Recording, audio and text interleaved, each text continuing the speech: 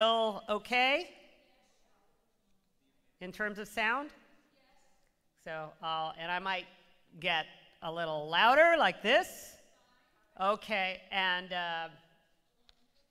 so if I'm this far away, is it still picked up? Or do you need me to get closer like that? Okay, so I just want to be able to follow it. I have my shadow also in front of me. So.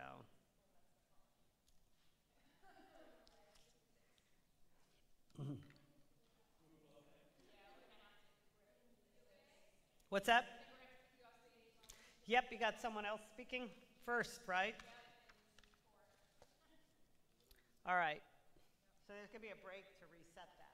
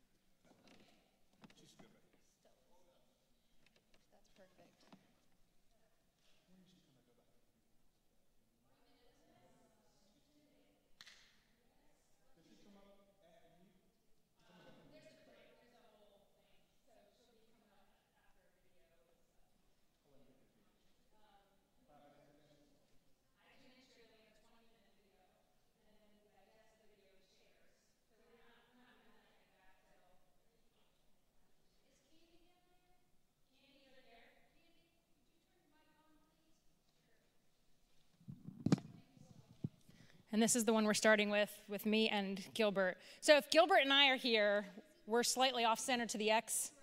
Okay. Sort of angled like this. Okay. So Gilbert, you're going to actually start all the way up on stage with me. So you can come on up, because I'm literally going to pretty much just introduce us, get us to prayer, you'll pray, and then you'll exit stage, and I'll kind of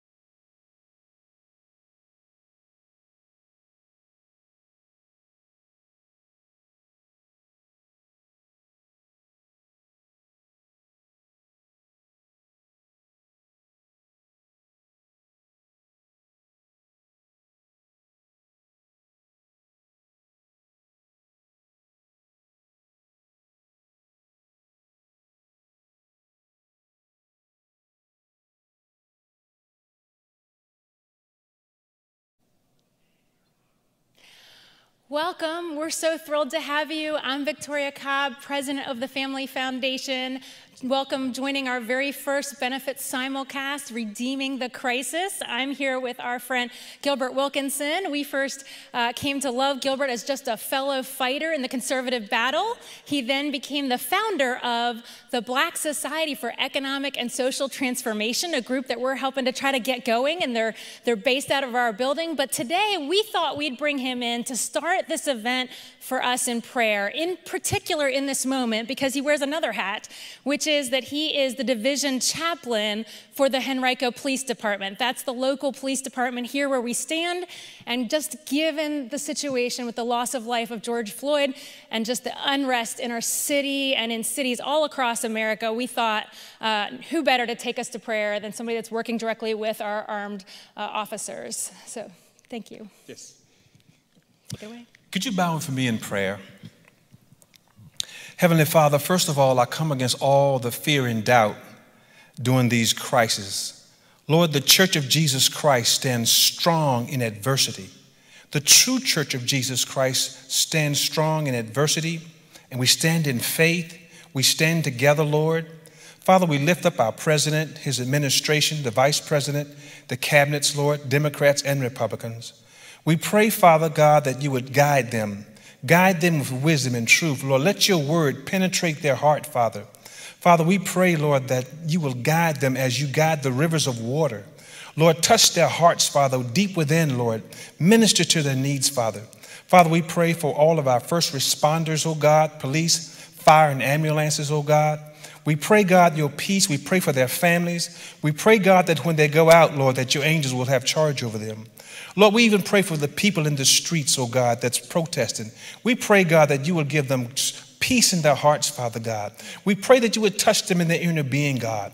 Father, we pray that you will heal our land, Lord God. Heal it, oh God, in such a way that we all would be reconciled. And that, God, that you would touch lives for the gospel of Jesus Christ. Father, we thank you. We thank you for all the men and women on this Simulcast, Father. Lord, let them be refreshed today. Let them be renewed today in their hope. Lord, let them be touched by the Spirit of the living God. And Father, as we go forward, Lord, give them wisdom and understanding. We pray for the Family Foundation, God, and Victoria, God, that the work that they're doing may continue by the mercies and the grace of God. And all of us say, amen. In Jesus' name, amen. Amen. Thank you so much. Well, just to give a little background on how we got here and why this theme. Obviously, when the pandemic hit, when things began to really impact us here in Virginia, we felt the loss. Everyone felt the loss. Some felt it just in missed events, some momentous occasions like graduation. Generations felt the loss of physical touch between each other, grandparents to grandchildren. And some of us felt the loss in actual human life. For the Family Foundation, we felt the loss very early on, Easter weekend actually, when we lost the life of our first chaplain of our pastors organization, our arm of our organization that is associated with pastors. Bishop Gerald Glenn lost his life to COVID on Easter weekend. And so for all of us, this has been a season of hardship in different ways for different people. And in that moment, I was just sort of questioning God, why would we cut his ministry, such a wonderful man, such an amazing ministry, short? Everyone is experiencing that sense of loss and anxiety through these moments, but we have a big God. And as we continued in this time where the normal looked very abnormal to all of us, we figured out something, which is, personally, I began to realize that with endless family time, I found great joy. With being able to educate my children at home, I got new insight on them and how they learn and what they were learning. And we found that when I was out in nature, I had probably quadruple the amount of time to be outside. I found a deeper connection with God.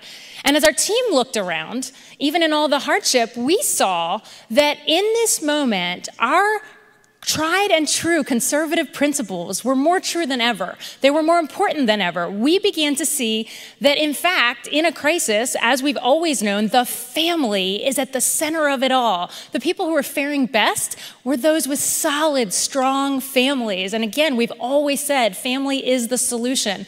And so what we wanted to do when we were thinking about how to bring something hopeful and beneficial, we thought, how can we talk about this moment of the pandemic in a way that we really highlight the issues and really walk away, we hope, with something where we can have fruitful conversations with our friends and neighbors about life and family and education in a way that has been evidenced during this pandemic. So we really are excited to bring you this content today, and we thought, who better to start off the whole thing talking about family than somebody that we've always had a close, deep connection to, and that is Jim Daly over at Focus on the Family. The Family Foundation has been associated. We have been their organization here in Virginia since we were started about 35 years ago, and we just can't say enough about the ministry that they have and the priority that they have put on the family unit and healthy families. So with that, I'm going to turn it over to Jim Daly at Focus on the Family. Hi everybody, I'm Jim Daly, and it's a privilege to join you. And I want to thank Victoria Cobb for the invitation. It would be impossible to overstate the great work that the Family Foundation of Virginia is doing each and every day. When it comes to the many issues you're advocating for and against, our hearts beat as one. From the defense of innocent preborn life to God's design for marriage, to celebrating and championing our first freedoms, Focus on the Family and the Family Foundation of Virginia are laboring shoulder to shoulder, or maybe I need to say side by side, 6 feet apart. Hey, the theme today is redeeming this COVID-19 crisis, and that may not seem like an easy thing. The death toll attributed to the coronavirus pandemic continues to rise, and behind every number is a name, and we mourn each loss. If your family's been impacted by the death of a loved one, we send our sympathy and our prayers for sure. And maybe you've lost your job. Over 36 million people have filed for unemployment since this crisis began. But life has changed for each one of us in some way. When I was asked to speak about redeeming our families, I thought about an email I received the other day from a friend. He asked me what I think God is trying to tell us through the massive upheaval these past few months. It's been hard to believe what's happening. It's kind of surreal. But my friend shared with me that famous C.S. Lewis observation. Lewis knew suffering, and so he wrote from a point of understanding. I don't pay much attention to people who talk about suffering, but who haven't suffered themselves. If you think about it, maybe that's why God decided to send his son, Jesus, to earth. Of all the religions of the world, there's only one whose God suffered, died, and rose again in order to save others. Lewis famously wrote, God whispers to us in our pleasures, speaks in our conscience, but shouts in our pains. And it is his megaphone to rouse a deaf world. And this pandemic has been a time of pain, and I hope we can hear God shouting in it. And I want to share something, I think, profound that somebody shared with me. Imagine you were an American born in 1900. At age 14, World War I begins. It ends on your 18th birthday with 22 million dead people. And later in that year, a Spanish flu epidemic strikes and 50 million people die from it by the time you're 20. Yes, 50 million. And when you're 29, the Great Depression hits. Unemployment reaches 25%, and global GDP drops 27%. And that continues until you're 33. The country nearly collapses along with the world economy. And when you turn 39, World War II starts, and you're not even over the hill yet. And by the time you're 41, the United States is drawn into a war. And between your 39th and 45th birthday, 75 million people die in that war. And the Holocaust kills 6 million. At 52, the Korean War begins, and 5 million more perish. Approaching your 62nd birthday, there's the Cuban Missile Crisis, a tipping point in the Cold War. At 65, the U.S. enters the Vietnam War and goes on for years. 4 million die in that conflict. Life as we know it could have very well ended. but great leaders prevented that from happening. As you turn 75, the Vietnam War finally ends. Think of everyone on the planet born in 1900. How do you survive it all? A young person in 1985 didn't think their 85-year-old grandparent understood how hard school was. Yet those grandparents and now great-grandparents survived all that I just mentioned. Perspective is an amazing thing. Let's try and keep some perspective. Let's be smart, help each other out, and we'll get through this. I believe that tragedy and crisis are magnifiers. Whatever you're struggling with, a tragedy just makes it worse. The global pandemic has claimed close to 100,000 lives across the U.S., and that's so sad. But I've noticed something else. In recent months, I'm seeing a greater hunger for things that really matter, like faith and relationships, and a greater appreciation for family. So here are several things that I believe God is shouting to me, and I hope you, today about the family. First, He's telling us, I'm here. God is in the middle of the mayhem. He is not surprised by it or perplexed by it. It's a shock to us, but not to Him. Lean into Him. He'll never leave us nor forsake us. It's what it says. This is not the first pandemic either, and it won't be the last. Every generation has a time of testing. This is ours, but we're not alone. Second, I believe God is saying, this is not the end, but a new beginning. We need to set aside our small and selfish, fearful thoughts. Yes, it hurts that graduations and proms were canceled. It's a bummer, and you missed a spring break trip, and maybe a Little League game was canceled too, or several. But don't dwell on the things you can't control. Why worry? Worry is like a rocking chair. It gives you something to do, but you don't get anywhere by doing it. Remember, God makes all things new, even us. Look beyond your challenging situation to get some perspective. Find the beauty in the ashes. And like the saying goes, diamonds are formed under pressure. The pandemic is giving us a chance to spend more time with our loved ones. My wife Jean and I have been spending more time in the morning reading the Word and praying together. It's so good to reconnect at that level. And it's also been good to have our eldest son home from college. So again, let's have some perspective and think of this as a new beginning. I also think God is reminding us that heaven is real. As the death toll mounts, it's hard not to think of eternal life. Scripture says that our lives are but a vapor, but we can't lose sight of what's coming after this life. I recently interviewed John Burke, who's written a great book called Imagine Heaven, Near-Death Experiences, God's Promises, and the Exhilarating Future That Awaits You. John Burke was an agnostic. He didn't know if there was a God or if the afterlife was real. The closest he got to spirituality was believing that Jesus was a good teacher whose life somehow became the stuff of legend and myth. Then John's dad got cancer, and John began to wonder more deeply about life's big questions. And during that time, someone gave his father a book of original research that coined the term near-death experience. And when John read people's stories about bright lights, tunnels, and strange visions, it set him on what became a 35-year quest to examine those experiences more deeply. He interviewed over 1,000 people, surgeons, pilots, pastors, bank presidents, college professors. He began seeing a lot of common themes, all pointing to this main belief. Heaven is a very real place, and we should live like it is. Another thing I believe God is reminding us of is to not forsake Him. Are you frustrated? Why is God allowing all of this to happen? Those are fair questions. It's okay to ask those of God. Even Job questioned God's plan. But despite losing his health and wealth, he never turned away from God, and neither should we. What's important to understand is that God doesn't operate on our schedule. He sees things we can't see. My friend Dr. Tim Keller, who started Redeemer Presbyterian Church in New York City, once said, God will only give you what you would have asked for if you knew everything He knows. John Newton, the Anglican pastor and abolitionist, probably best known for writing the hymn Amazing Grace, once said, everything is necessary that He sends. Nothing can be necessary that He withholds. Think about that. Everything is necessary that He sends. Nothing can be necessary that He withholds. That means whatever you're going through right now is necessary. somehow, some way.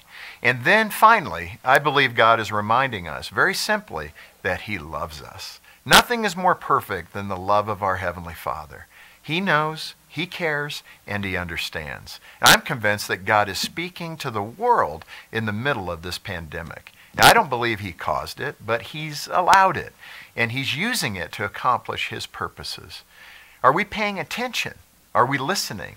We live in a world where a lot of noise makes the news and grabs our attention.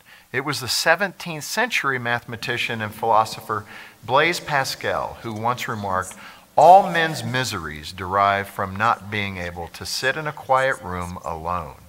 And as I alluded to earlier, we're all missing out on a lot of things these days.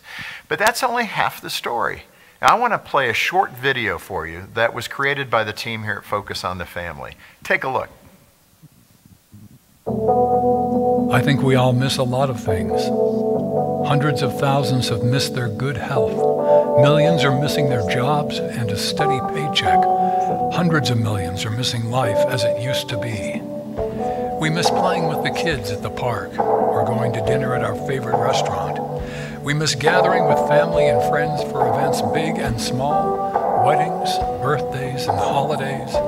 We miss going to church in person, attending Sunday school, potlucks and time with our pastor, Little League and scouting, concerts and recitals. Many of us are looking backwards to better days, unsure what to look forward to. Will I be able to take the vacation, go to the lake, or swim in the ocean on a warm summer day? It's easy to miss what you had and what you want. But don't miss what's right before your eyes. Don't miss your loved ones under your roof, the extra time you have with them. Remember, this is a time that'll never come back. Time you wish you could get back when this is all over and they're all grown and gone. Don't miss the laughs, the movies, and the board games, the good ones you've been wanting to read, or maybe even write. Don't miss chances to tell people you love them. Don't miss the lessons you have in your lives. Don't miss what God is trying to teach us. Even right now, don't miss what he's trying to teach you. Could you resonate with some of those images? I miss getting out and about. I miss meeting with our supporters. I draw energy from people, but it's good to be reminded of what God is trying to teach us. And there have been a lot of stories coming out of the coronavirus, good and bad, but let me share one that I think will encourage you. It's a sad story, but it has a sweet and poignant twist. A month or so ago, a man named John Coelho passed away of cardiac arrest, a condition attributed to the coronavirus. And John was only 32. He lived in Danbury, Connecticut, and left behind his wife, Katie, and 2 small children. There's a common saying that death always comes like a thief in the night. And that's especially true when a younger person unexpectedly dies. John's wife was stunned and shaken. In her grief, she grabbed her husband's phone to look at some pictures he'd saved there.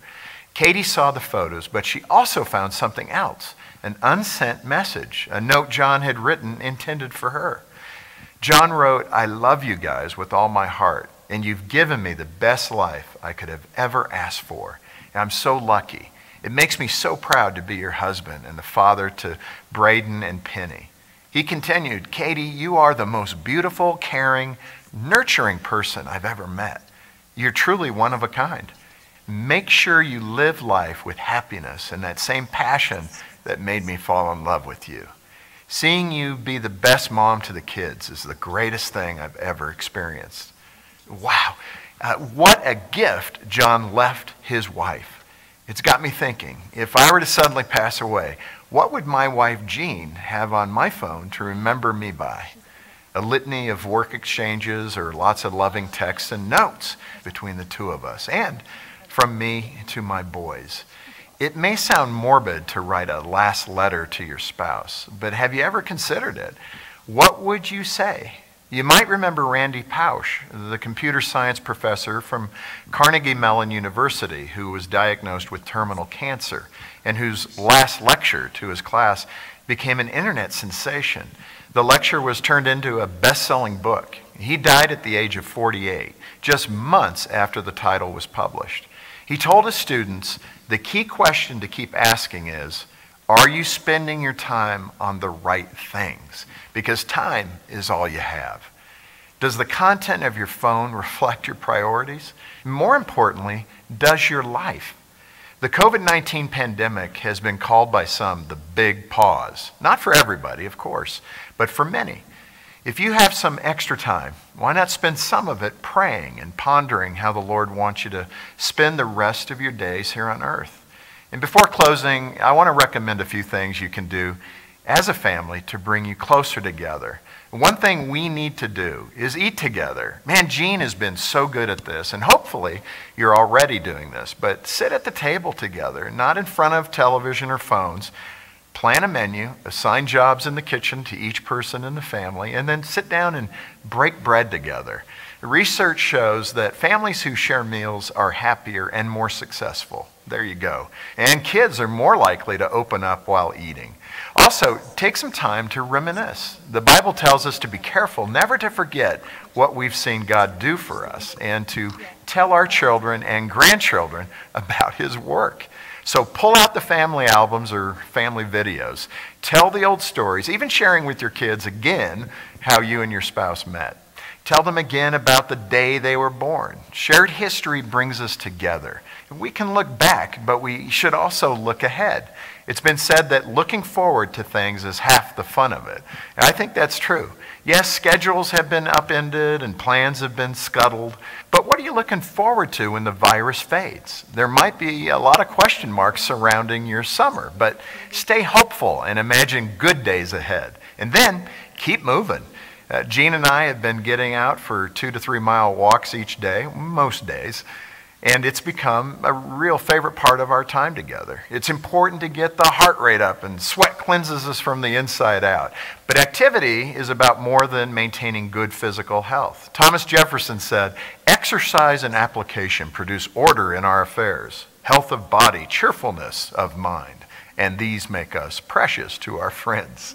Lastly, remember to dream and pray. Is there something you've been thinking about doing for years? A big goal that seems a little beyond your reach?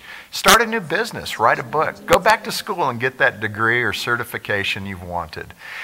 Goals provide structure and focus, so write down your dreams. Pray and ask God for guidance to make sure your aspirations align with His will for your life. And let's also pray for God to turn the tide on this pandemic, while we make good use of the time He's given us in this difficult season. And before I go, I want to share one last thing, unrelated to the coronavirus. Speaking very personally, I am grieving the actions of your governor. Earlier this year, on Good Friday of all days, Governor Ralph Northam used his power to promote death, signing the so-called Reproductive Health Protection Act. With a swipe of the pen, Northam rolled back decades worth of legislation crafted to protect the unborn and vulnerable women. The law eliminates basic health and safety standards in abortion facilities, permits nurse practitioners and nurse midwives to perform abortions, removes the requirement of an ultrasound before an abortion, and abolishes the 24-hour waiting period between the ultrasound and the abortion. Your governor used a weekend designed to celebrate good news to instead champion evil news. And it will not stand. We remain committed to working with you to protect innocent human life. And we won't stop until every life is protected under the law. Thank you for what you've done, what you're doing, and what you will do in the days, weeks, and months ahead. The Lord is up to something. None of this has caught Him by surprise. So let's continue to pray for a miracle and ask Him to protect all who are in harm's way. God bless you. Well, when I thought of who could help me digest a video from Jim Daly, I couldn't help but think Candy Cushman. Candy joins us at the Family Foundation on our team as our new Director of Grassroots Initiatives from Focus on the Family originally. 19 years there. You might not know her face, but you probably know her project, Bring Your Bible to School Day, if your kids participated in that. It was largely done by Candy, but I so appreciated what Jim Daly said. I took away from it perspective, you know, keeping it in perspective. We lost some Little League games, but the world moves on. So I appreciated that. What's your take on what Jim said? Yeah, I really appreciated that bigger perspective, especially with what he said when he reminded us of that famous quote from C.S. Lewis, that a lot of times God uses all this pain as a megaphone to get our attention. And boy, do we have so much pain as a nation right now, just with the physical suffering with COVID-19 that you've already talked about, and the economic devastation, and now our country just the degradation of life that we see as we're wrestling through this issue of racism and the riots coming out of that. I mean, it feels like our country's being torn apart. But I took the hope that he had, that this is not the end, this is the beginning. And personally, that encourages me as well when he brought up what our governor did, signing probably one of the worst abortion laws in the whole country on Good Friday of all things. But you know, I just with the perspective he gave, I feel hope, because I feel like he signed it on Good Friday, and Good Friday, with its message of resurrection and victory, has the last word in this, not this celebration of death. So, you know, I feel like we have that hope that we can defeat these laws. Absolutely. I appreciate that he mentioned our governor. We've known, and we tried to tell people before the election that this is what he believed. We knew it when he was a senator, actually, in our Virginia State Senate. Actually, I'm going to share a video with you in just a moment where we actually see one of our heads of our pregnancy center speaking about the bill that he introduced as a senator coming after pregnancy resource centers. So we've known that for a long time, but then after this video, I'm excited to hear about the initiatives that you have going at the Family Foundation. Take a look. 3 Virginians, 3 serious problems. I started learning a couple of years ago about how the school board was doing really horrible things in the area of sex ed, and sort of locking the parents out of the whole deliberation process. I thought, I cannot sit by and watch this happen to these children. We had somebody come by the church to inform us that there was a LGBTQ person that was coming to speak to all of our elementary school students. It really caught me off guard. Kind of angered me. It motivated me to do something, but I had no idea what that something was. Well, if the bill had gone through, it would have meant that I would have needed to place a sign on my door that said that I had no medical professionals on site, and we do. We have about 2,500 visits here to the PRC of Metro Richmond every year, and we are so grateful to the Family Foundation. If it had not been for them, we would have had no idea about the actual legislation that was brought against us. 3 Virginians, 3 serious problems, 1 solution. The Family Foundation of Virginia not only recognized these problems, but they did the necessary research, provided essential information, and showed up to support each of them. The Family Foundation gave me information I did not have, gave me courage that I would not have had alone, and really gave me wisdom in knowing what to do. Having the Family Foundation of Virginia and the General Assembly monitoring these things as they're coming through is invaluable. They walked alongside of us, helping us understand where we needed to be, when we needed to be there. But God brought that opportunity for us to have an impact on Williamsburg to our front door, literally, by somebody coming in and sharing with us. They're our heroes. They're so brave. They're fearless. They're always there when we need them. They show up, they testify, they help get other people to testify. You need friends like the Family Foundation to help you fight this. It's hard. It's tiring. But they never get tired. They're always helping us. And they're a gift from God. These Virginians need the Family Foundation in order to effectively fight for what they believe in. And the Family Foundation needs you to help continue this important work in Virginia.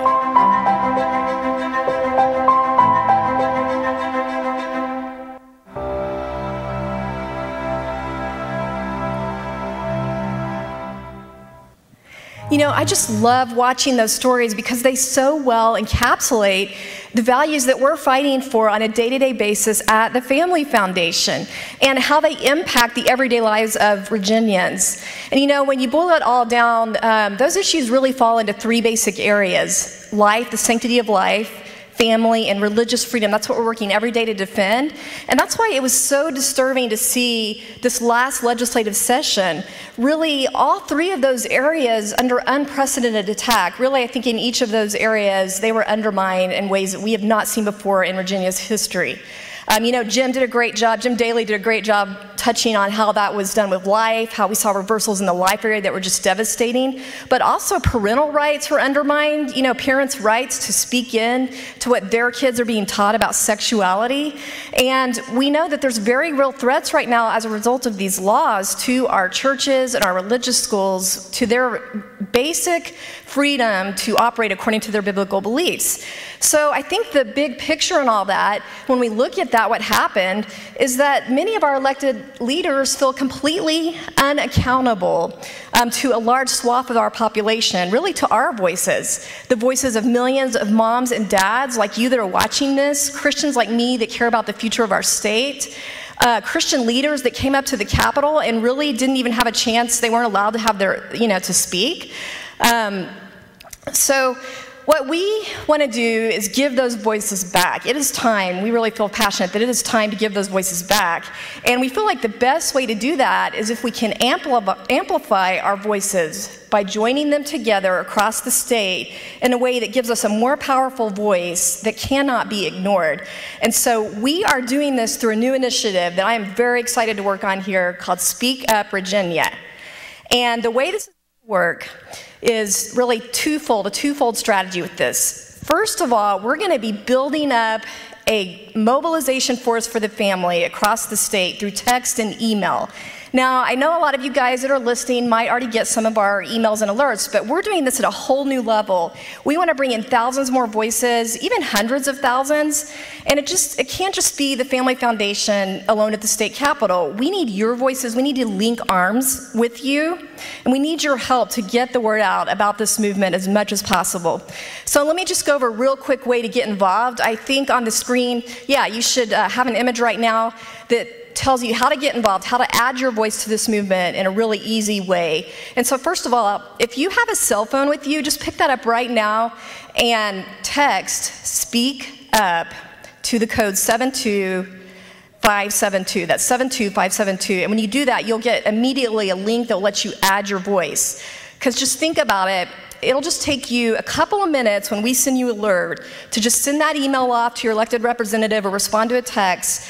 But just in that couple of minutes that you're spending alone, you are multiplying your voice to thousands of others that is going to speak louder than we ever could when we're all operating in isolation. And this is so important right now during COVID-19 when we really can't be together physically, so this technology is so important that we all use this together. So if you don't want to use the text, check out the website, familyfoundation.org/speakupvirginia. That's familyfoundation.org/speakupvirginia. And then I just want to mention one other way that we're building this mobilization force for the family, and that is through Speak Up teams. We are going to local communities and we're helping them create their own Speak Up teams.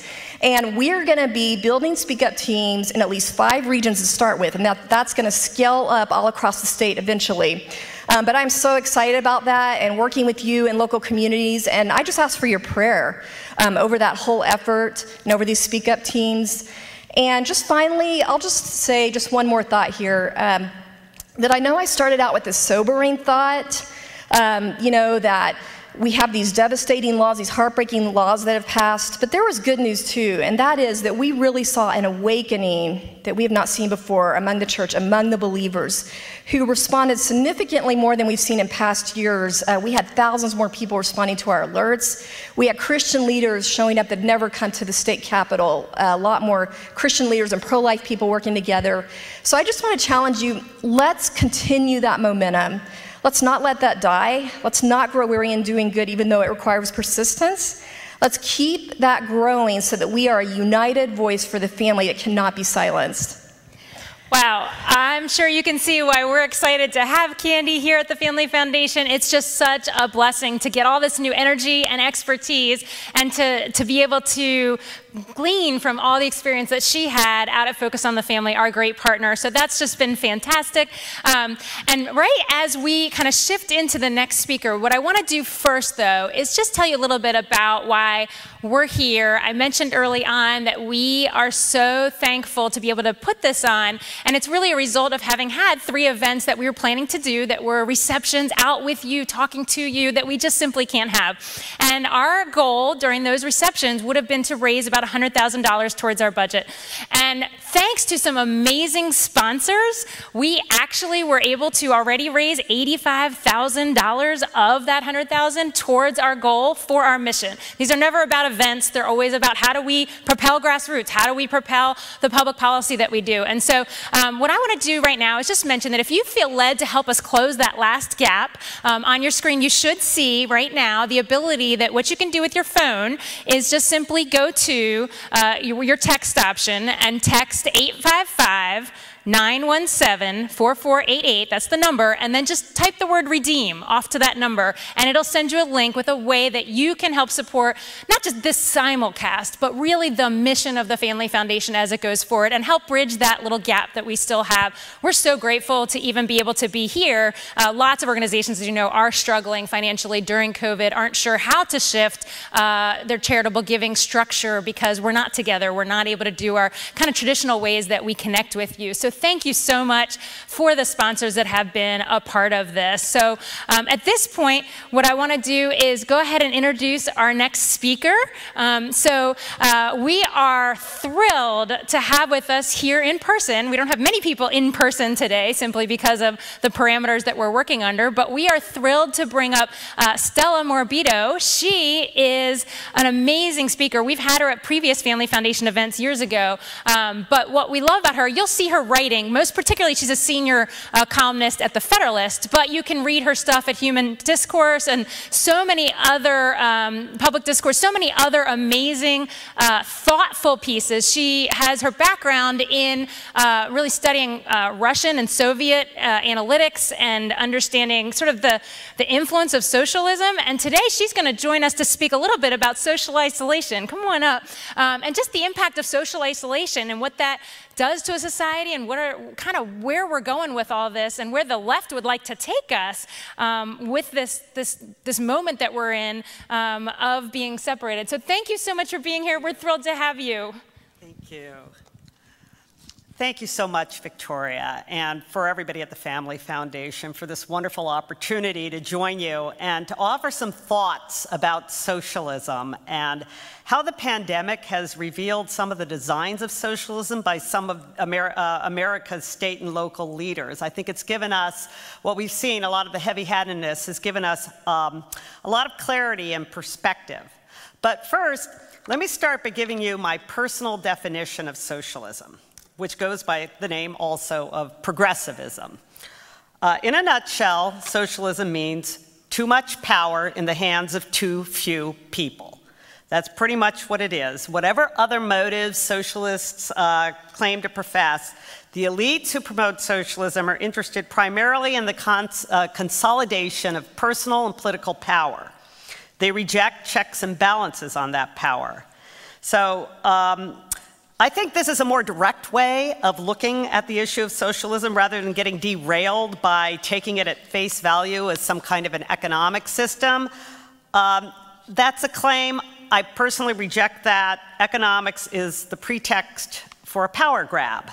It's a system that's been proven to be inefficient, causing economic stagnation, bureaucratic corruption, and human misery. But the essence of socialism is power by a clique of elites. And we've seen the devastation of socialist systems throughout history that proves that. But most importantly, I want us to look at socialism more as a system that feeds on social distrust and social isolation.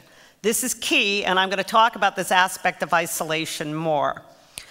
During the pandemic, we got a glimpse of socialism, or a lot of glimpses, from the economic lockdowns that brought unemployment numbers to dangerous levels, which are now like over 40 million.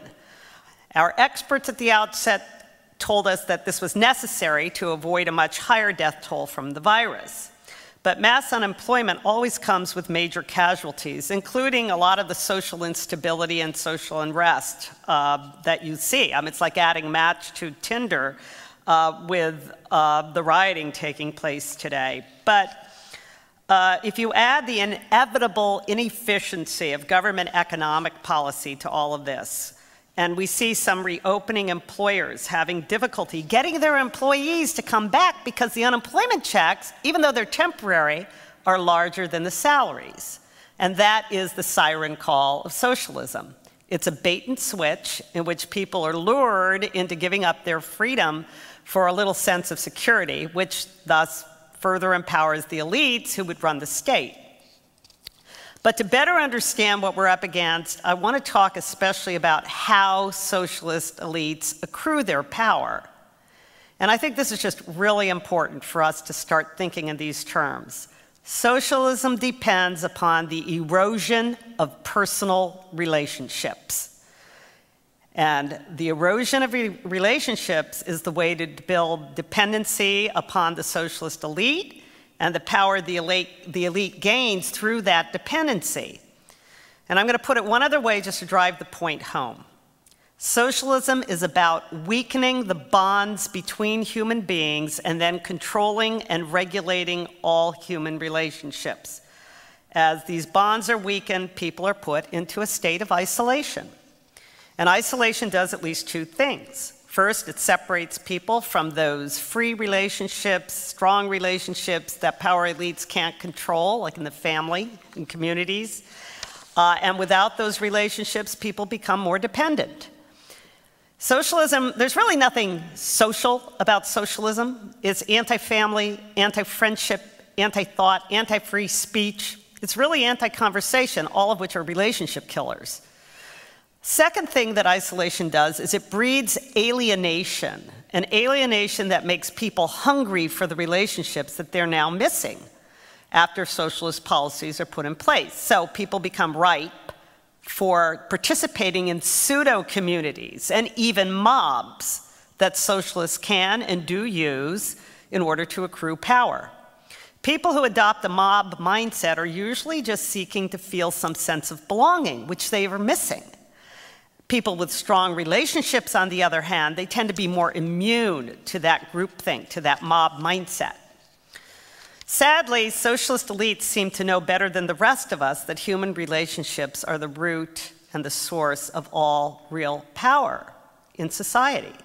The Soviet-era freedom fighter, his name was Václav Havel,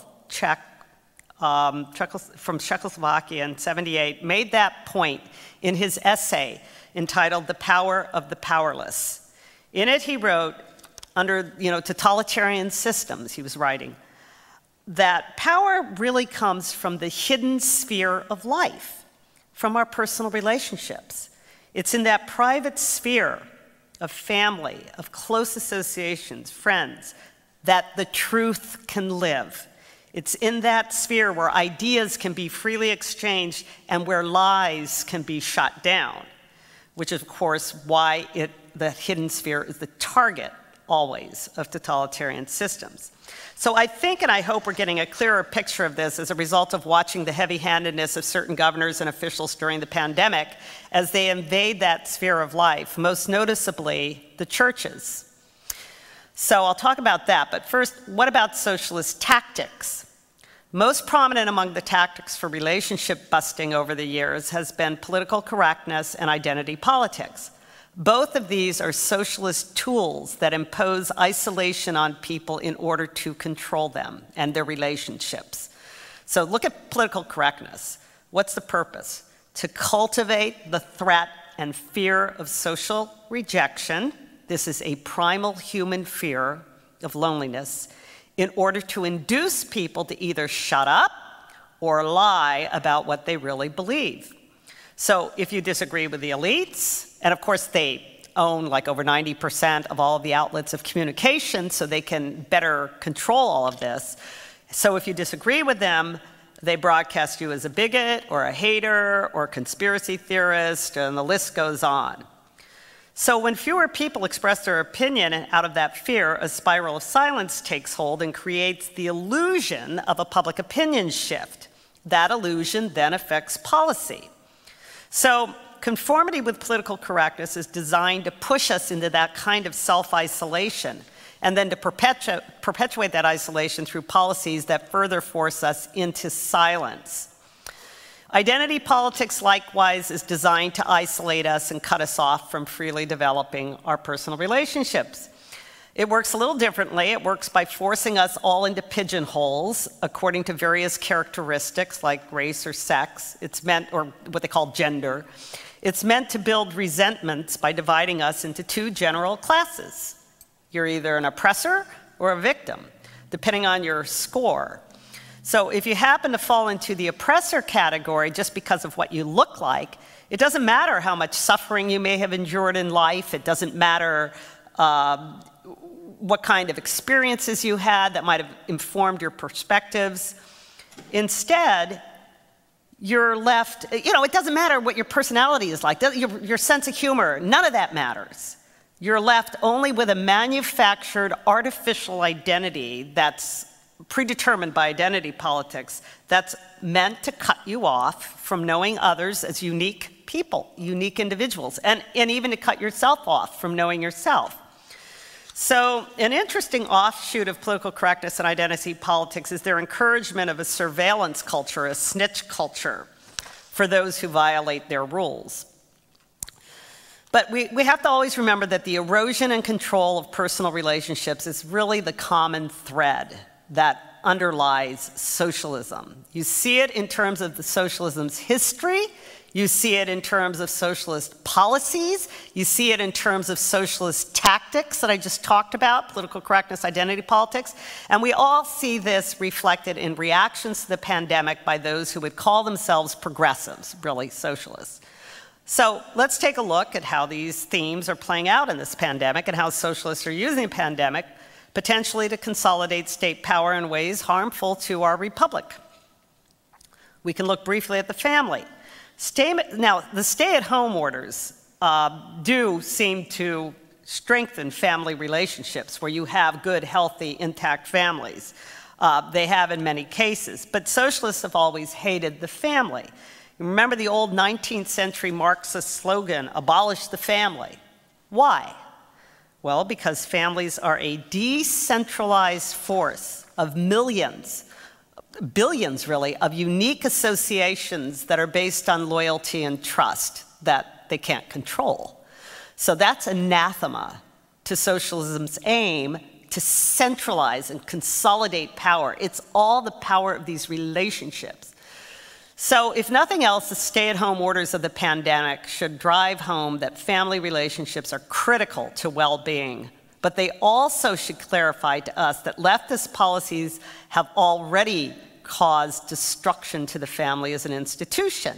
You can look back on any number of policies. I mean, for example, no-fault divorce. What does that do? It erodes the relationship between spouses.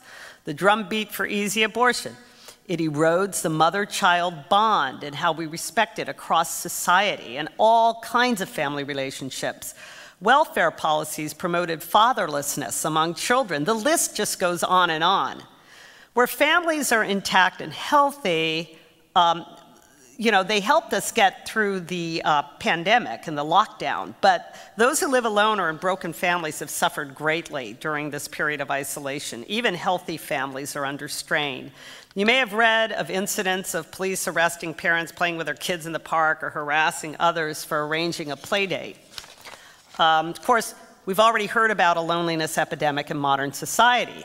Loneliness is related to severe health problems, both physical and mental. It's behind most suicides. This should also help us understand how excessive isolation can cause people to become a lot more vulnerable and dependent on the state and easily manipulated. And how about friendships? Some of the social distancing guidelines have been over the top to the nonsensical point of closing beaches, keeping us out of sunshine and salt water, which happen to be destructive to the virus. New York Mayor de Blasio swore he'd arrest people on Coney Island beaches, and the same situation existed in California where people were told to stay indoors. Youth have especially suffered from being cut off from friends. But it's interesting, I think, how social distancing is suddenly not an issue when it comes to certain officials' tolerance for leftist street theater these days. Next, let's look at the faith communities. Recall another old Marxist slogan that religion is the opiate of the masses. Socialist attacks on religious communities have always been attacks on human relationships. It's not just relationships within the communities and the pastor-parishioner relationship, but they seek to destroy the most elemental relationship of all, the relationship between the individual and God. We've seen a lot of this during the pandemic where certain officials have really pushed the envelope to prevent fellowship of believers. Northam's, Governor Northam's initial cap of 10 people on religious gatherings while allowing hundreds to roam Walmarts and Costco's. The list of kind of harassment of religious communities goes on. And with the economy, excessive delays in reopening have strong socialist undertones as well. We know that the longer we go with a weakened economy, the harder it'll be to recover. And some would ask us to wait years for a vaccine, which of course would be socioeconomic suicide. So with time, our social bonds as well as economic bonds would disintegrate, and of course that's the idea.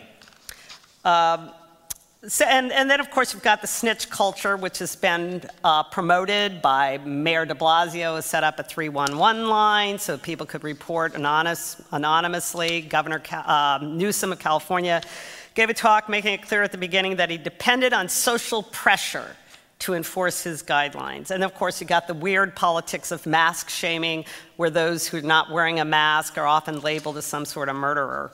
So, it gets over the top. So we're seeing a lot of undertones of socialism and policies that are being offered by socialists to address the pandemic. If you look at any progressive policy, you'll find it fits a pattern of isolation as well as regulating relationships.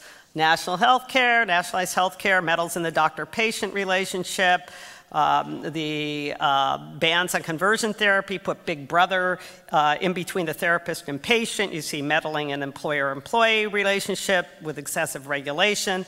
I mean, you can look at any of these policies and you'll find meddling in some kind of relationship. I mean, even the bag tax meddles in the merchant-customer relationship. So, Pelosi's multi-trillion-dollar socialist wish list that she pushed was jam-packed with policies that invade private life. But in conclusion, I just want to say that, of course, people of goodwill and good faith understand medical necessity of social distancing when it comes to reasonable guidelines and a very dangerous pandemic. And these are people of good faith and goodwill, but the problem is when that good faith is abused by elitists in order to consolidate their power over society. So if we habitually conform and comply with such socialist tactics and policies, which are really many unconstitutional, we'll only get more isolation, more scarcity, and more misery. So in the end, we have to demand our First Amendment right to free association in family, in faith communities, and secular communities, because it's our private associations of trust and of love that the hidden sphere of life that are the real vaccine for the virus of socialism. And they're under attack for exactly that reason. So I believe that the pandemic and the rioting as well has highlighted the fact that the fuel of socialist power is human isolation and loneliness. And I think we need to talk about it more in those terms. Thank you very much, and God bless you. Wow. That was a lot to take in, and we're going to let you digest for just a second. We're going to encourage you to go ahead on our website. If you're watching that way, there is a form you can submit questions, because I know you've got to have some questions after that talk. It's fantastic, and I love how the family is the solution. Again, we're seeing it's those bonds, those relational bonds that are so critical to every problem that we find.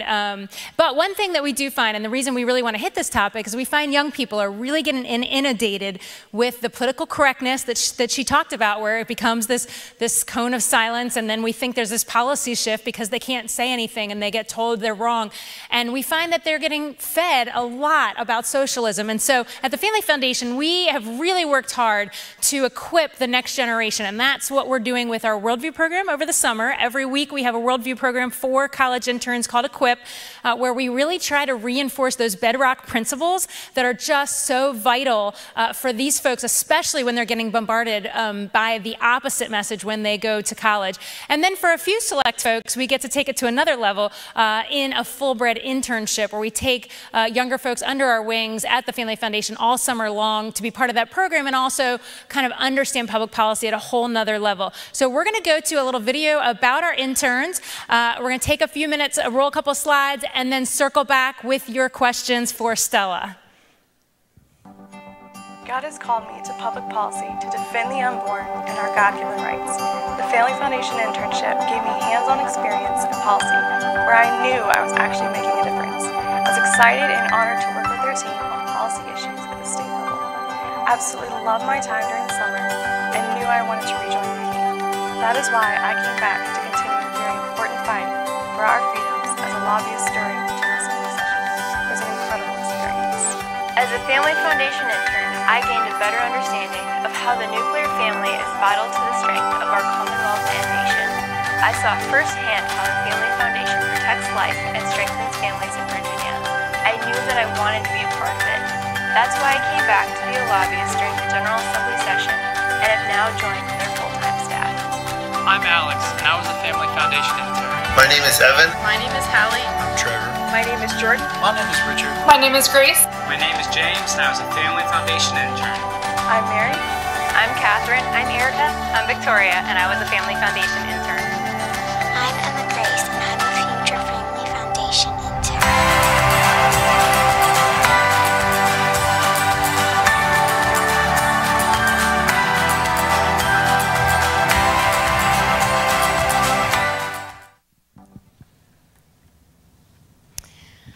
Well, we're thrilled to be back. We got a few questions during the break, so we'll take a couple that we had from you all. Thank you so much for being a part of this and submitting your questions. Stella, one of the questions they had was, how do you see COVID changing America permanently relative to socialism? Which things are going to harm us for the long term, not just this moment? Oh my, this is, that's a big question.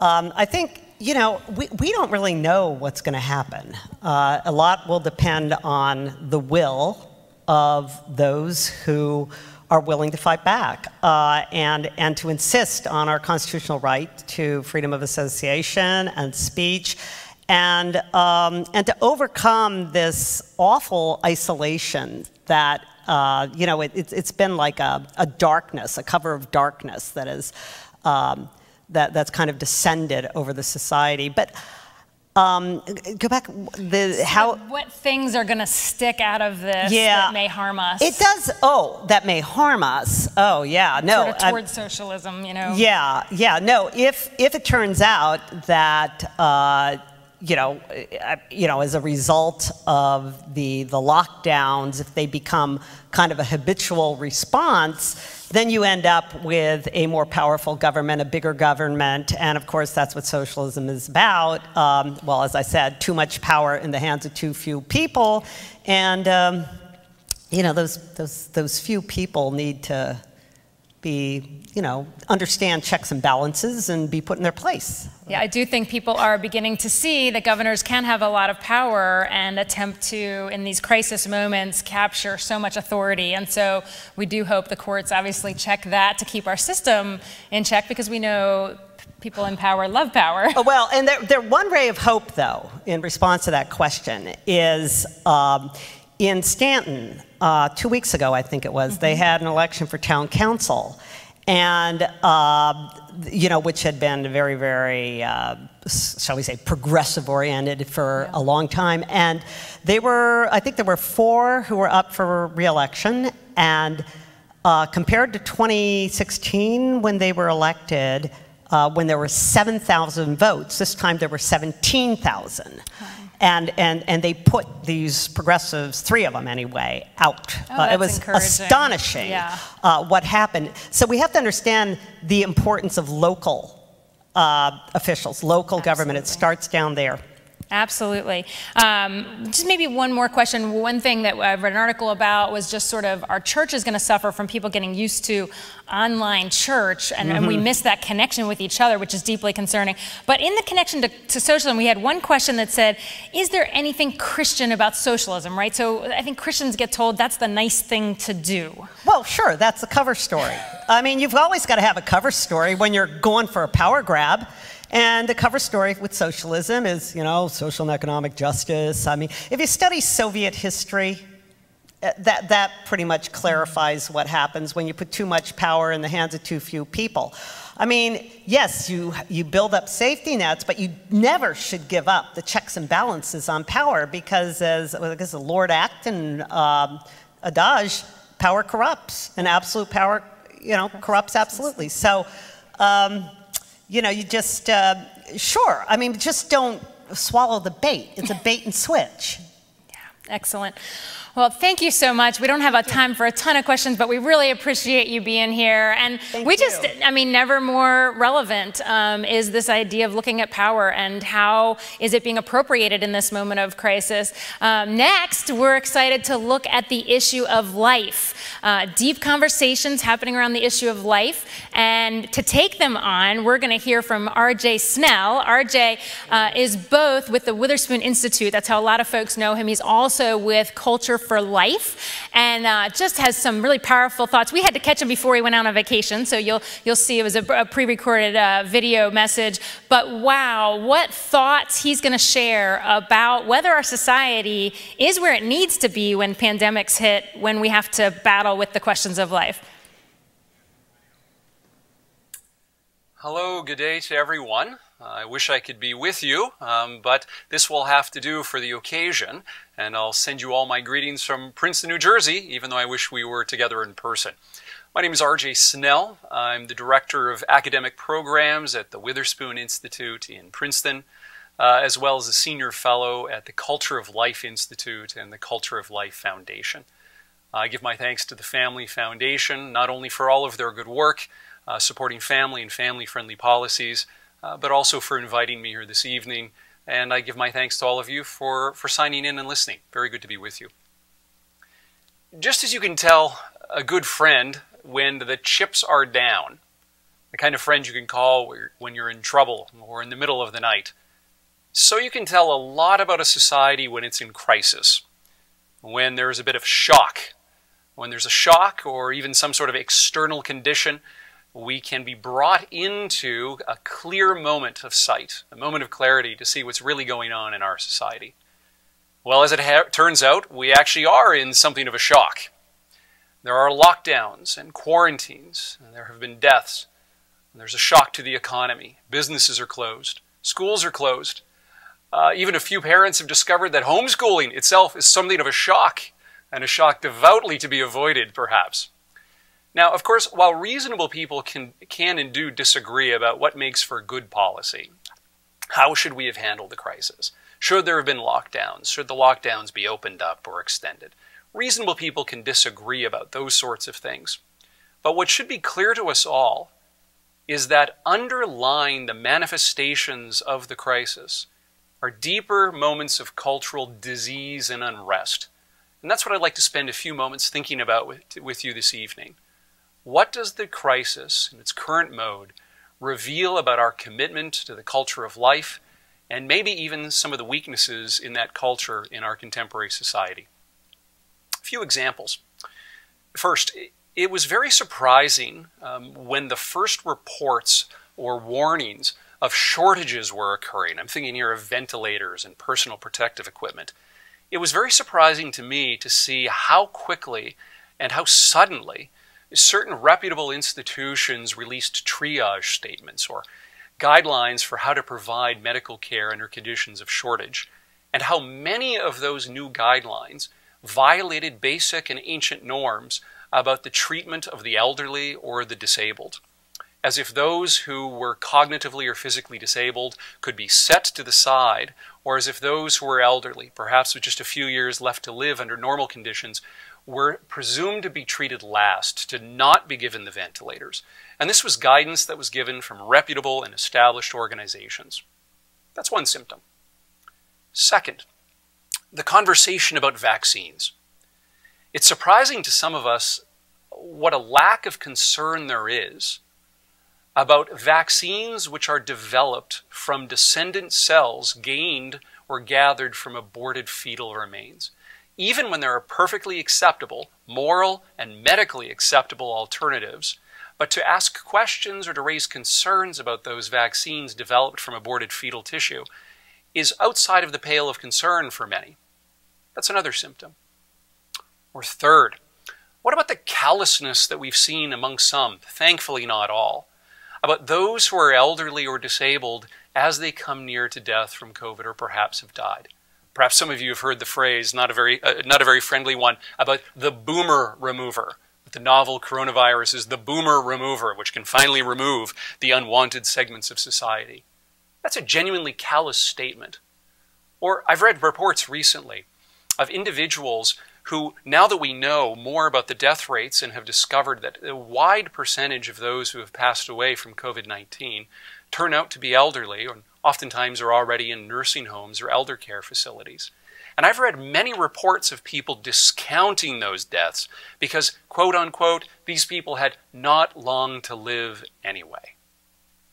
As if someone who was young mattered more than someone who was old. Someone who was healthy and hearty and hale mattered more than someone who suffered from comorbidities and was perhaps already ill from other conditions. That's a symptom, something to notice. Or fourth, what about the idea, so prevalent throughout the coronavirus, especially in the early days when the lockdowns were commencing and governors were releasing guidelines about businesses being closed, churches being closed, schools being closed, many forms of ordinary medical treatment being made unavailable, that nonetheless abortion clinics were open, ready for business, and that abortion was deemed to be essential medical care. For many in our society, abortion seems almost tantamount to a sacrament. The churches were closed, you couldn't get a real sacrament, but abortion, the quasi-sacrament of some, was readily available. In fact, we discovered that there were some clinics which provided ordinary medical care which were forbidden from doing so, and those very same medical clinics were permitted or were open for no other reason than to provide abortion. There were reports from Britain, as another example, of proposals to mail directly to homes abortifacients, sometimes without the need to consult a medical professional beforehand. And there are many reports of regulations for things like ordinary health care or additional medical staff being on call for abortion clinics, regulations being proposed to set those to the side. That's a remarkable symptom at a moment when so much is closed that abortion is open for business and essential. Now, those four symptoms all reveal to me that the sanctity of life ethic, the ethic which says that each human life has value, and that each human life has equal value. In the famous words of Dr. Seuss, a person is a person no matter how small, or a person is a person no matter how old, or vulnerable, or ill, or capable, or disabled. That ethic, the ethic of the sanctity of life, is hardly cherished, hardly understood, and hardly valued by many in our society. Replacing the ethic of sanctity, or the sanctity of life ethic, is instead a more hard-hearted utilitarianism. One counts up the costs, one counts up the value of a human life, and some are worth more than others because of their ability to produce, their ability to consume, their age, their health, their demographic. Replacing the sanctity of life is an ethic which is not transcendent. It does not view all lives as being held in the care of an ever-loving God, nor created in the image of God. Now, it's not merely those symptoms which we saw manifested. We also noted in the current moment that certain institutions were not understood or valued, perhaps as they ought to have been. For instance, the church. It was very clear that the church was quickly sidelined, often in arbitrary ways. How strange was it that you could go with hundreds or dozens at least to your local home hardware store to provide goods for your garden or home, whereas the church was not able to have 10 or 15 in for morning prayer? Why was that? And why did so many religious leaders go silently into that good night and not offer more of a resistance, or at least an account of why worship is not only essential, but indeed something which the human being needs primarily to flourish? And what about the institution of the family? Already, before the current pandemic, many social commentators were noting what they called a pandemic of loneliness, or an epidemic of loneliness, that many, many Americans were alone. Now, it makes sense in a mobile culture like our own that people would suffer from loneliness. The young person goes to college in a town far away from home, and then she gets a job, her first job, in a city far removed from her parents, and then she gets a second job and moves again. Those conditions are ripe for people being lonely, and that makes good sense. On the other hand, what we've discovered is that many people in our society have not just the momentary loneliness of moving to a new city or a new town, but they are profoundly alone. That it is not merely the slogan of being alone together, but that they are entirely alone. Marriage is in decline in our society. We have the lowest recorded rates of marriage in our history. We're also not in a baby boom, but a baby slump. We have the lowest rates of childbirth for decades. Many are alone, and they view themselves increasingly as isolated individuals, not beholden to or belonging in thick networks to anyone. They're not alone together, they're just alone. Now, those are symptoms. What is the underlying cause? What do these symptoms reveal to us about our society? Well, I think it reveals that this is about more than politics. This is not just about the next election cycle or the courts. It is instead a much deeper and more profound struggle or contest about what it means to be a human being, the value of being a human, those institutions in which human beings flourish and live and move and have their being, the meaning of hope of being a human. It's a struggle over the very and fundamental meaning of being a human being. Some years ago now, the sociologist Philip Rieff noted that there was an enormous transition of culture going on in the West. As he accounted for it, the older culture was one which understood the world and the universe to be governed by the Logos, that the world was created, it was governed providentially, and it was a universe of order, purpose, and value. In the words of Genesis 1, it was good and very good because it was sustained by a transcendent and good being who cared very much about that world. The new culture, says Rieff, is a world of radical skepticism, and it defines itself not by so much what it builds up, but as what it takes down or negates. It defines itself essentially as negating the older culture. This is a world which is readily on display in many schools and universities. It's a world of critique and deconstruction. It unmasks. It tears down and takes apart. It reveals the nakedness of the fathers and the sins of the heroes. It does not delight in building, but it delights in taking down. It is, in Rieff's terms, not so much a culture as an anti-culture. And its proponents, according to Rieff, are, in a wonderful line, virtuosi of decreation. Now, a major target of these virtuosi of decreation is the family. The family is that institution which shows us that we fundamentally belong. One of the fundamental needs of each and every human being is to belong, to have a sense of being placed in the middle of a story that matters to them and that makes them matter. And family does this, oftentimes in ways that you don't wish. You wish you sometimes did not belong to this particular family with that particular uncle. Some of you nod your heads because you know that you are that uncle and wish you were not. Family reveals that there is a story which precedes us. There's a story of grandmothers and great-grandfathers and great-great-grandmothers, and that we have not only a place in that story, but that story makes claims upon us. We have duties to it. I remember being told as a young man that I got to get to my studies because my grandmother had worked so that I would have opportunities that she never had, and so I best get to my books, young man. A family which I did not choose for myself, thus, made claims upon me. I had responsibilities to it. Family also not only gives us a past, but a future. When we have family, we build for the future. We invest. We plant trees that we will never enjoy the shade of, knowing that generations yet to come will enjoy their shade. That is a story of identity. It gives us norms. It gives us virtues. It makes us industrious, thrifty, kind. It makes us sacrifice ourselves. It gives us, in other words, a story of piety and reverence. Family is essentially tied to a religious view of the world. Now, I don't mean by that merely the sociological fact that religious people tend to have families and that people who have families tend to be more religious. I mean something more than that. I mean this. Family is itself a deep education in tradition. That something is given to you, handed to you. The Latin word for tradition just means to hand on or to be handed to. You are handed a responsibility. It is not of your own creation, and this reality which you did not create makes claims upon you. Family, in other words, reveals in a profound and concrete way, right at the most intimate experiences of our life, the metaphysics of creation. It is no accident that in the Hebrew Scriptures, when God decides to create a new way and educate a new man into a new law, I mean here Abraham, that the education he gives Abraham is so much about family. Now, if you remember the story, Abraham has left his father behind. He's left a brother who has passed away behind. And he's also without religion. There's Talmudic stories that Abraham's father was a maker of idols. He had a craft shop, a pottery shop. And that Abraham has recognized the falsity of the idols, and he smashes the idols in his father's workshop and departs.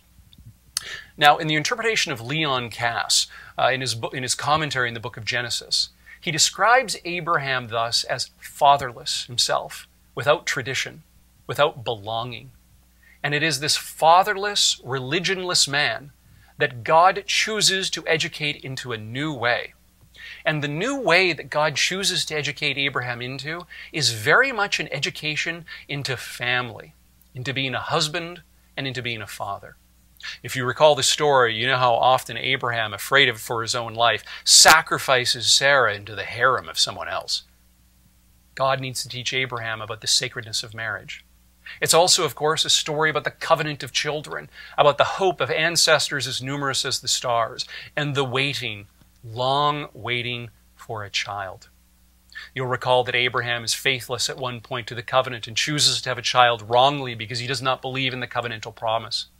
And so the education of Father Abraham, in the words of that song that I learned in Sunday school about Father Abraham, the education of Father Abraham is an education into being a father and a husband.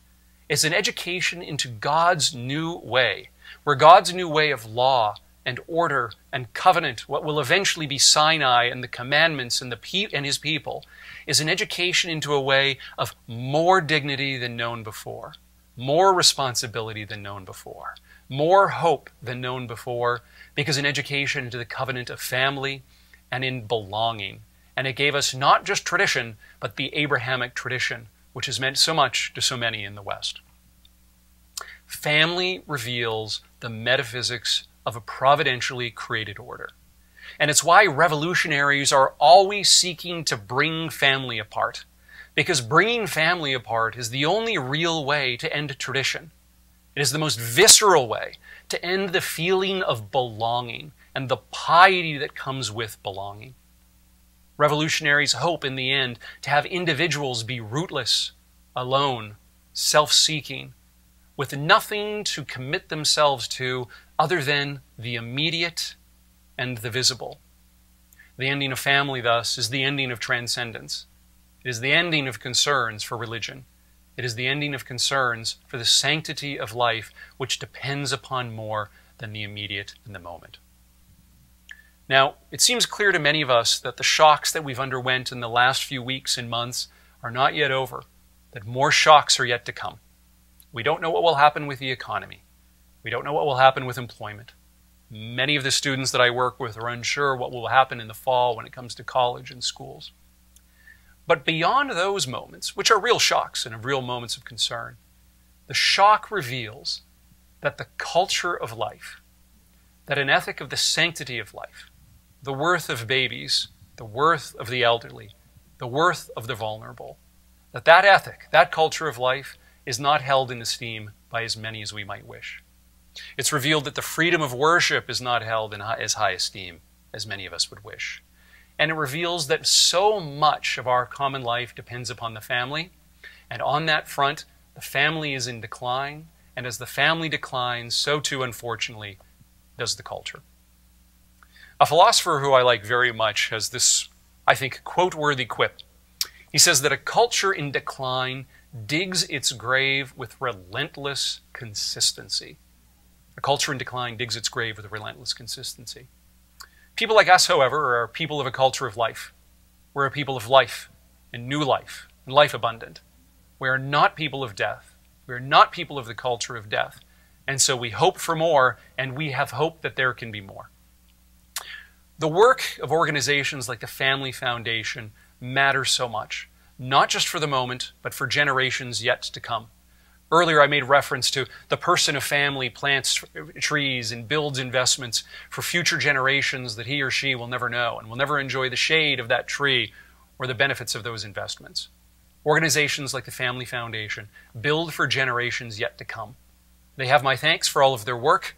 I'm grateful to them for letting me join you this evening, and I offer my thanks to all of you for your support of the Foundation and indeed of all its good work. Thank you very much. And to digest this amazing talk we just got by R.J. Snell, I thought I'd bring back up with Candy, Josh Hetzler, who's the head of our he's our legislative counsel at the Family Foundation. An awesome talk just about kind of an overarching how our society's faring, I guess, on the life and family question. What was your key takeaway, Josh? What did you get out of that? Well, that's a tough question, really, because he said so many things worth commenting on. He was really spot on. And, you know, one of the things that I picked up on, I think probably because I realized how much I took it for granted, and it was when he was talking about the value of family and the sense of belonging that it brings. What was I saying? Oh, and he went on to talk about identity. Goodness, I'm blanking. Sorry. It was fantastic. Do you want to share a takeaway, Candy? I mean, maybe anything you... I love the point you're making, Josh, just that, you know, he reminds us what we take for granted, and COVID-19 has done such a good job of, I don't want to say good about anything related to that, but reminding us what it is that keeps the society together. We've had to relook at that, and I really resonated really powerfully with a lot of his points because, as you guys know, I recently did this op-ed in the Federalist where I talked about this whole, it feels like just this whole cognitive dissonance that we're experiencing in our nation right now on the whole life issue. Because on one hand, you've got Americans, a vast majority of Americans, just willing to sacrifice so much, extreme sacrifices to their livelihood, to protect the people next to them, to save the lives of people we love, our neighbors, our colleagues. So we've all united together in that way to protect life as Americans. You know, we even had government officials like the New York governor, Governor Cuomo, saying that human life is, you know, is not disposable. You cannot put a dollar on human life. But at the same time, this is the same governor that signed a law basically allowing abortion up to the point of birth.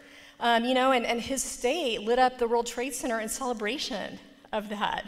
You know, and so I'm just wondering, where are we gonna, how's that gonna shape out when we walk out of this COVID thing, when we start walking out of this? Is the fact that we had to make hard decisions about the length we're willing to go to protect others going to open up more conversation for life? Or is the abortion community still going to have that stronghold in our policies? You know, because he talked about also just with this contradiction in our society right now, abortion clinics being treated as essential and even sacred, but churches at the bottom of that. So, you know, how is that going to shape out? I think a lot of it is going to go back to us and whether we're willing to speak out. Yeah, absolutely. I think I remember what I was going to say.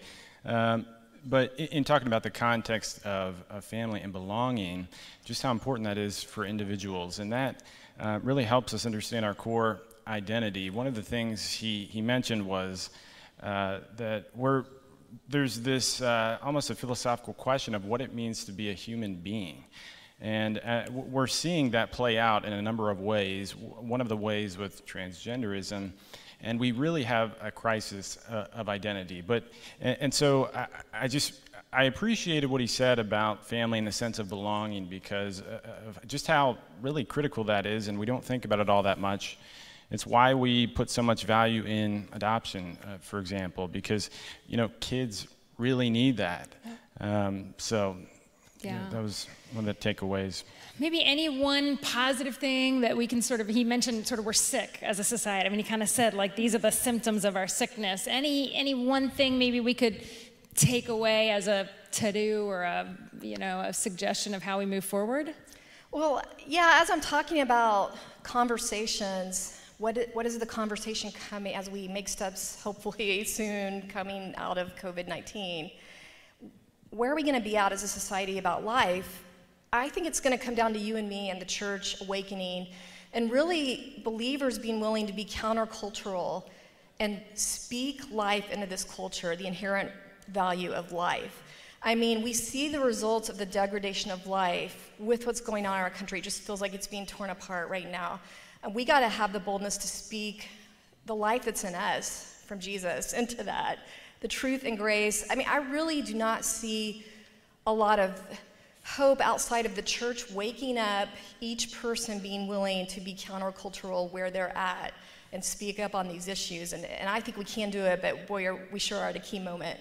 Absolutely. Well, just for time's sake, to keep moving, we'll probably have to leave it on that note. But one of the key things the Family Foundation is doing to constantly push our society to value human life, to constantly be drawing attention, is the Virginia March for Life. We're thrilled 2 years ago that we got to initiate the first state-based march here in Virginia, and we've had just thousands show up each year, rain or shine, to be part of that effort, to be part of making their voices heard, so that our legislature knows there are thousands that are saying we must do more for the unborn. So we're going to show you a little clip just so you get a feel of the March for Life in Virginia.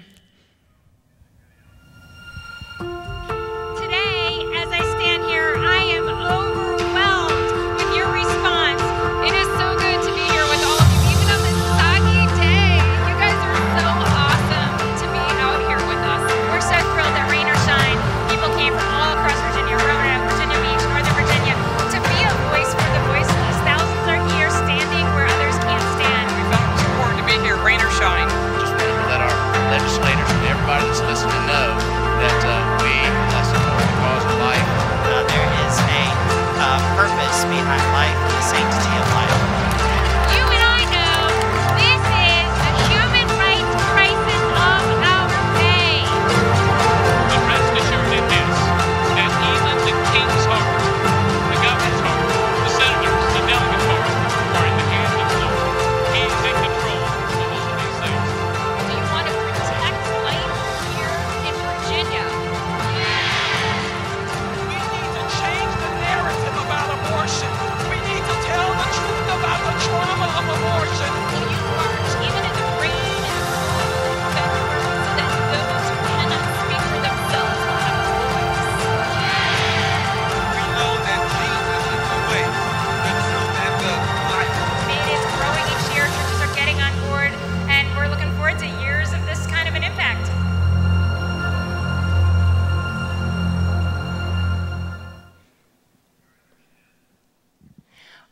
We are super excited about the next portion of this event today. A friend to the Family Foundation for a long time. We're excited now to be able to join live, but not in person. I don't know how that goes, but to be able to share with you our friend out at the Colson Center. Colson Center has just been such a tremendous gift to the conservative movement, tackling the issues of culture, having the real dialogues. If you do not get their Breakpoint, you are missing out. If you have not thought about being a Colson Fellow, they have just fantastic programming, to make us think a little deeper about these issues, to make us really take head on everything that is happening in our day, at our moment, with the things that matter. I want to remind you at this moment that you are, if you're watching this on the website, you have that spot where you can submit questions. We're going to do a couple questions if technology lets us work well. We're going to do a couple questions back at John after he shares some comments with us. I would also mention he is the author of many books, but most recently, along with Brett Kunkle, he is the author of a book called A Student's Guide to Culture, something that we think is tremendously important. I was mentioning that Equip program that we run, that Worldview program. Here's my plug that his co-author is actually going to be the very first speaker of our Equip program this summer for our college interns. So we appreciate that not only are they speaking to the issues, but they're gearing it in many cases towards the generation that needs to hear it the most. So I'm going to turn it over to you, John. Thanks so much for being here. Hey, thanks so much, Victoria. It's great to see you. Great to be with all of your friends and supporters and co-laborers there in the state of Virginia. I grew up in Virginia. I now live in Colorado, so I won the bet and got to move out here. But I absolutely love Virginia and know that the last several years in particular in the state has been uniquely challenging as the, kind of Virginia has become similar to states like Michigan or Illinois, where you have, kind of a big kind of central urban area that's determining so much for the rest of the state.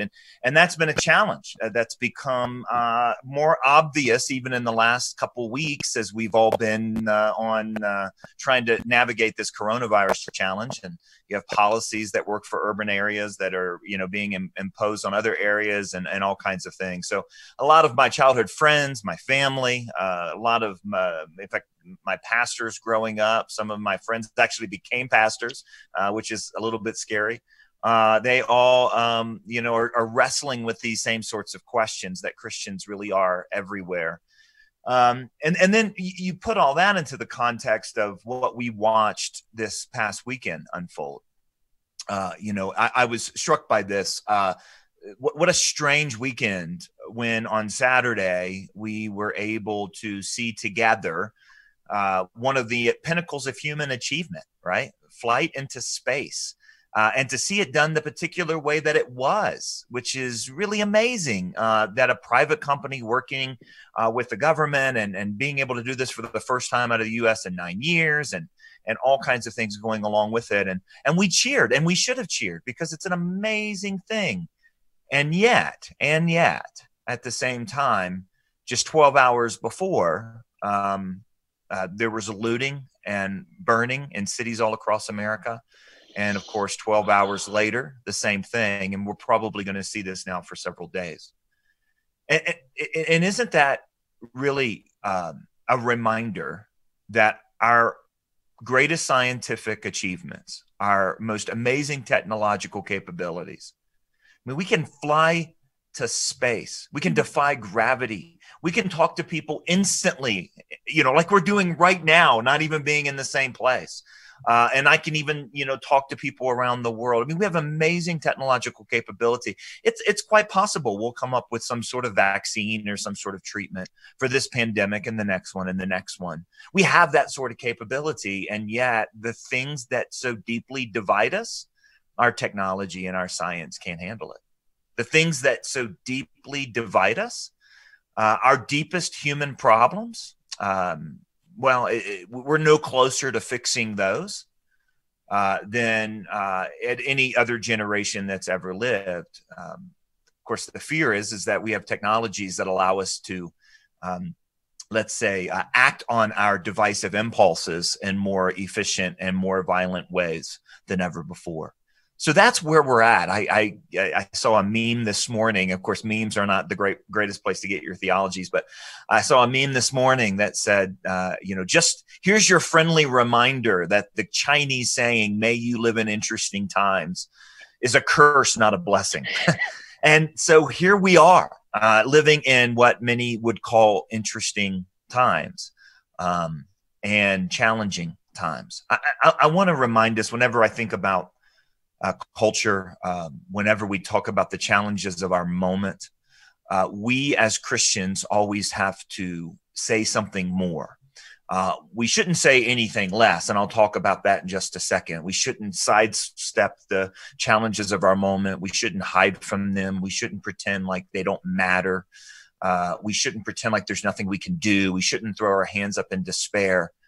But what we must say is, in the face of all of this, is what Christians in every generation have always said, which is Christ is risen. So no matter what happens in the next 48 hours in reaction to this horrible death of George Floyd in Minneapolis and how it continues to spread across America, no matter what we say about that, we must always say Christ is risen. And that is the thing. That is the reality. That's the truth that's guiding what we think. I think we've seen wonderful glimpses of this over the last several weeks during the coronavirus, where we see that this reality that Christians are not quarantined from service, that like generations before us, that we might do it in a more health conscious way, run into the plague and not away from it, because that's what Christians have always done. That's what we do well. And I think we're seeing opportunities to do this at a remarkable level. Isn't it an amazing thing to consider that churches everywhere were able to pivot so quickly and to use technology, the thing that in our culture is so often separating us from each other and separating us from our own families, and actually use that in new ways. That's really a remarkable accomplishment from the church. And to see the church being able to reach out and in so many ways, by the way, work with government authorities. I think one of the realities, we've been talking a lot about this on our Breakpoint commentaries, Victoria, that one of the things that's happening right now through the coronavirus, and I think, by the way, it's also true with what we have seen this weekend, is that these are incidents not so much creating our issues as they are revealing our issues. Mm-hmm. In other words, America suffers from an awful lot of pre-existing conditions. And one of those pre-existing conditions has been a challenge for the church. And that is how quickly the church was put into the category of non-essential. Mm-hmm. How quickly, by the way, workers were put into the category of non-essential. I mean, that's a real issue. I mean, the biblical vision of human activity and human work is that it is created by God and blessed by God, and it's part of our calling, and that the work of our hands matters to God. And if that's the case, no one should grab onto or embrace the adjective non-essential. And good heavens, when it comes to church, there's no such thing as a non-essential church. Church is essential, but we do live in a culture that sees church as being non-essential.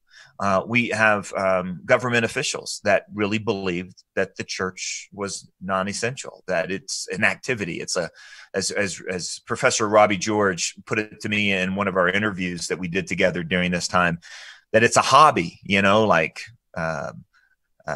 going bowling or playing cards or whatever, knitting or something like that. That, oh yeah, and on Sundays I go to church and that's what I do and it's my hobby.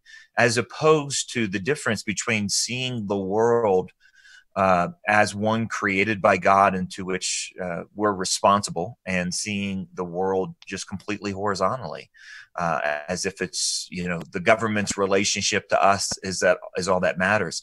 And I think having the church respond the way that it has and keep people connected through technology and also being able to flex and to adjust. And we're going to see that again. I've worked with a bunch of pastors over the last couple of weeks, and I think we all agree that if you thought shutting down churches was hard, opening them back up is going to be even more difficult. And to do that in a way that makes everybody happy. Good heavens, we can't even pick, carpet color in a way that makes everybody happy. To be able to handle this is going to be a real challenge. But here's what we know, that Jesus said the gates of hell cannot stand against the church. The church is going to make it. The church needs to make it. Let me put it a different way. What we saw this weekend tells us that the world needs the church, because the world certainly has no other solutions or strategies for the things that are really just tearing us apart from the inside. I think we're going to see that in days to come. Let me tell you something else too that's been encouraging to me as well during this time, and I think it's so critical to the work, Victoria, that you do and the Family Foundation of Virginia does, is support the work of educational freedom and educational choice. You know, as Oprah said a couple weeks ago, you know, you get to homeschool and you get to homeschool and you get to homeschool. Everybody gets to homeschool, and you're seeing now the results of that. But you know, the ability that was already in place across cities across America. We certainly have it here in Colorado Springs, but I know in a lot of ways in Virginia you do as well, is the educational innovation. This is something that isn't uniquely Christian, but it's primarily Christian. Wherever Christians have spread anywhere that they've gone, in any town, any cultural setting, any context, education has gone along because Christians believe that to know stuff about the world is to know the mind of God. That's a rough kind of paraphrase of Johannes Kepler, that the world is knowable and that we can acquire truth and that God has given us minds in which to do this. And when we do it, we glorify him. I mean, what a vision for education. And that's a lot better than, you know, the vision that so often dominates our culture, which is, you know, you go to school to get a job, to make money, to buy stuff, to die, you know, and that's kind of really what it's all about. There's a much bigger vision in the Christian frame of reference, which is why, again, the world needs Christians to be Christians, or as Chuck Colson would say, the church to be the church. And we've seen this in the realm of education. We've seen people be able to flex and then offer amazing resources to families that are at home. And I think in many, many more ways, this is going to have to be protected because the old models are going to break down. We already know the old model has been breaking down in terms of return on investment, right? The traditional model that if you go to school, you get a job and you make this much money and you can pay off all this debt. And that's not working nearly as well as it used to, if it's working at all. Not to mention the indoctrination on new ideas. I know that's an issue you guys have been up front and center on, Victoria, there in Virginia, as again, Northern Virginia leads the rest of the state, sometimes in not such great ways, in sex education. And make no mistake about it, sex education today is not just an education about whether certain sexual activities are right and wrong. It's a re-education about what it means to be human. It's as deep as it gets. It's taking something that is an activity of human beings and turning it into an identity in such a way as to violate people. I think in many ways, sex education that gets advanced, certainly what we fought against here in Colorado became child abuse. I mean, I don't know how else to say it. I think it's abusive to children.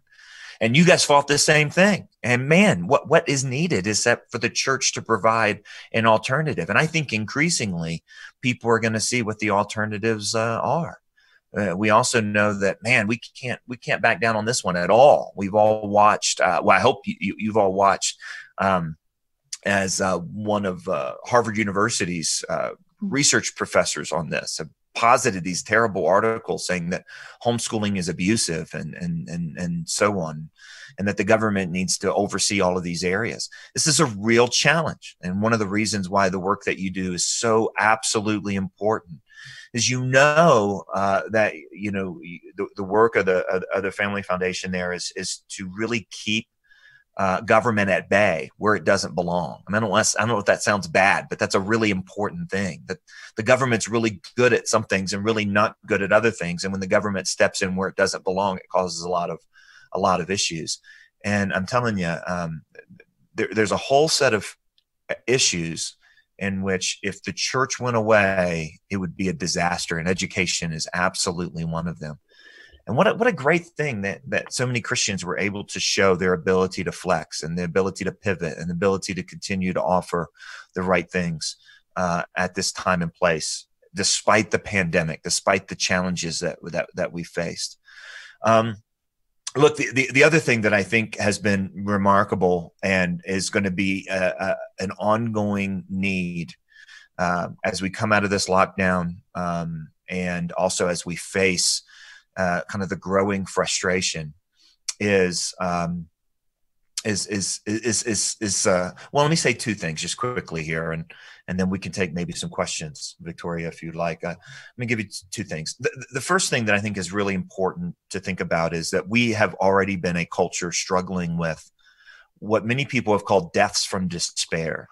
This is the loneliness. I know the 81 highway is often called the, what is it called? The opioid highway.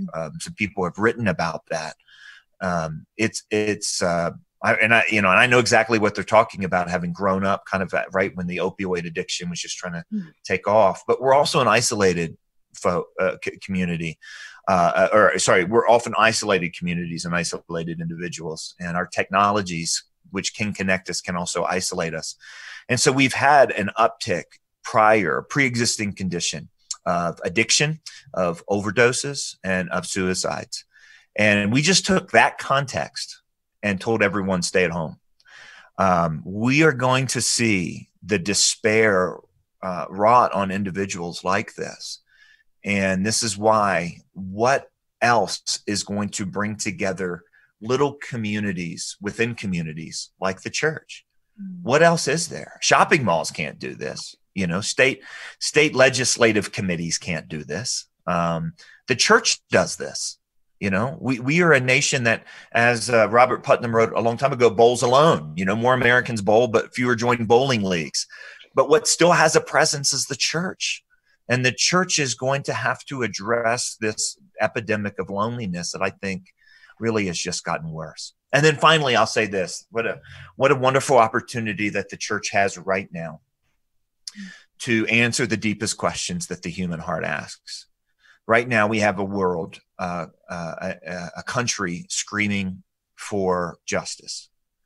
And, it's interesting. We were talking about this within our team this morning, is that everything that we have seen this weekend reveals things about the human condition. First of all, why do we even expect justice to be available in the universe? If the world is the product of random evolutionary, mindless, godless, forces of natural selection, then justice isn't the story of the world. Survival of the fittest is the story of the world. And there's really nothing else you can point to. But we all, as C.S. Lewis said, expect justice to be in the world. And if you ever meet someone who says, oh, there's no such thing as right and wrong, Lewis said, just cut them off in line and he'll tell you, you shouldn't have done that. And that's really where it comes from. So we're seeing now this bubbling up, this cry for justice, which is pointing to something true about the world, that we do live in a universe with moral norms. We do live in a universe where justice is available. And then also, what we also know to be true about the human person, that we know that the universe should be otherwise. All right. But why should we have that expectation at all? We think that the universe should be fixed, but why should we have that expectation at all? It's because there was a way that the universe was, and something's gone wrong. And here we are now in Christ with the ability to make all things new. I was struck this weekend, Victoria, and I'll close with this. In many traditions, this was the remembrance of Pentecost, when Jesus Christ promised in the Last Supper discourse to send the Holy Spirit, and then, of course, in Acts chapter 2, sent the Holy Spirit. And you have this remarkable scene there as the disciples start preaching, having been filled by the Holy Spirit, of people across language barriers and tribes hearing him, hearing this message of salvation and repentance. And what a remarkable thing, because if you actually see the Bible as a whole story, then you'll know that what that was in a very real sense a reversal of Babel. There at Babel, you have one world after the flood, disobeying God's command to spread out over. So God disperses them. And now we have every tongue, tribe, nation, and language. And we know hatred and division and brokenness starts in the garden, but there's a new level of national brokenness and national division. And even in the biblical story, nation versus nation war that pops up and emerges right there at the Tower of Babel. And we've been dealing with it ever since. And in a very real way, what we saw this past weekend in cities across America was the result of Babel. And yet, what does what does the scripture tell us? That we have been given the Holy Spirit. And somehow Jesus said, it's better that I go away and send you the Holy Spirit. I have no idea how it's better to have the Holy Spirit than Jesus himself, but that's what Jesus said. And so we have this in the very next opportunity that the disciples have to share the gospel, that in a sense, Babel is reversed, but not fully. But it's a foretaste of what you read in the new heavens and new earth. John writes about it in Revelation 7. Every tongue, tribe, nation, and language dressed in white before the throne of God, worshiping the Father and the Son. And that's really the promise that we have, that nowhere, that's not available anywhere else. Hope, real hope, that Christ is risen and that he's given us the Holy Spirit that can overcome all kinds of boundaries. So thanks, Victoria. It's so good to be with you for this event. I'm such a big fan of what you guys do. Well, thank you so much. You've given us so much to think about here with this talk. I was reflecting on your comments about justice and this expectation that we believe there should be justice. And I think back to sort of Romans, what's written on our hearts, right? Like we are created knowing there's a God, and we can deny that, and we do a lot of things to decondition ourselves to sort of numb that in our society. But the reality is when injustice occurs, it fires up, I think, that what we innately know because God wrote it on our hearts. Oh, that's absolutely right. But it also points to something else, is that the level of injustice, not only the sense of justice, but the source of injustice comes from the human heart. Right. I have been, for the last 3 years, reading and rereading and rereading Alexander Solzhenitsyn's speech at Harvard University, which I think is a remarkable account and prediction of the sort of brokenness he saw coming to Western civilization. But in another place, he said something that was really interesting, and it should inform how we look at this situation. He said, if only there were those bad people somewhere, and you could just take them, gather them up, and get rid of them and fix the world. He said, but the problem is the line of good and evil does not run between nations, does not run between races. It runs down the middle of the human heart. And that is also why what you guys do is so important, right? Even though you're involved in the political space, the worst mistake we can make is to think that, well, maybe our science and technology can't get us there, but our politics can. If only the right guy in the right office does the right thing, then therefore, and you know what? This is a problem of the human heart. And one of the worst things that happens is when the government tries to recondition the human heart. Man, you want the list of things that went wrong in the 20th century? They all basically go back to that one. And what you guys often do is create elbow room for civil society, for the church, for the home, for local institutions and organizations to do their very good work without government interference, because they can accomplish things that the government cannot. And that sort of elbow room is so vital.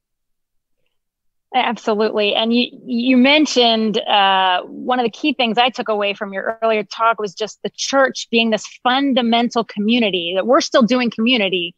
And it's so important. And we kind of see on the left, there's almost been a replacement of that in politics, which becomes very unhealthy very, very quickly. Do you think, one of the questions we got was sort of connected to, are people going to get comfortable doing online church? And are we going to lose that? Are we really distinguishing what really makes a community? I mean, we're doing the best we can to gather and connect. Are people do we feel like churches are going to come back and be healthy and vibrant because we know what we're missing? Or are we thinking that we're replacing it with technology? Oh man, how many things are loaded in that question? Let me start here. There's an assumption that maybe what we were doing before was healthy and vibrant, and maybe that isn't necessarily the case. So maybe this is a way that certain things are being corrected. So for example, if you were as a Christian used to going and kind of watching a video screen for church, then it's probably not that big of a change for you to stay at home. Now, I'm not against video churches or anything like that. I'm just saying that that's really not the church being the church. That's an observation rather than a participation. And I think that churches are going to have to be innovative and flex to say, okay, how can the church continue to be the church? If you left all this responsibility of the church being the church up to the pastor and the paid staff, like it's their job to do ministry, not mine, then it's probably not much of a change for you to sit back and wait for them to do their ministry again when everybody. But that's not what actually ministry is. That's not what the Christian life is. So I think there's going to be some helpful and healthy ways that we correct ourselves, through all this. But I also think that I've been worried about this actually for a couple of weeks. I've talked about it a couple of times on Breakpoint, that, I'm probably less concerned about the government calling the church non-essential as I am as other Christians thinking already that the church is non-essential. And I guess I've been a little bit convicted about my despair on that topic, because the church has proved itself remarkably innovative. And it's also not our project, right? If you ever study church history, it'll give you great hope. Not that it went well, but that it went so bad that it had to be God governing this thing. It had to be the Holy Spirit leading this thing, because it did not have a prayer of survival otherwise. And I think that's, so I've been a little, I guess, chastened in my disbelief that, God's got this and there's going to be some wonderful innovations, but it'll have to go back to, this is the church being the church. And there may have been some ways prior to this that the church wasn't being the church. That's a fantastic answer. And I wish we could do this all day long.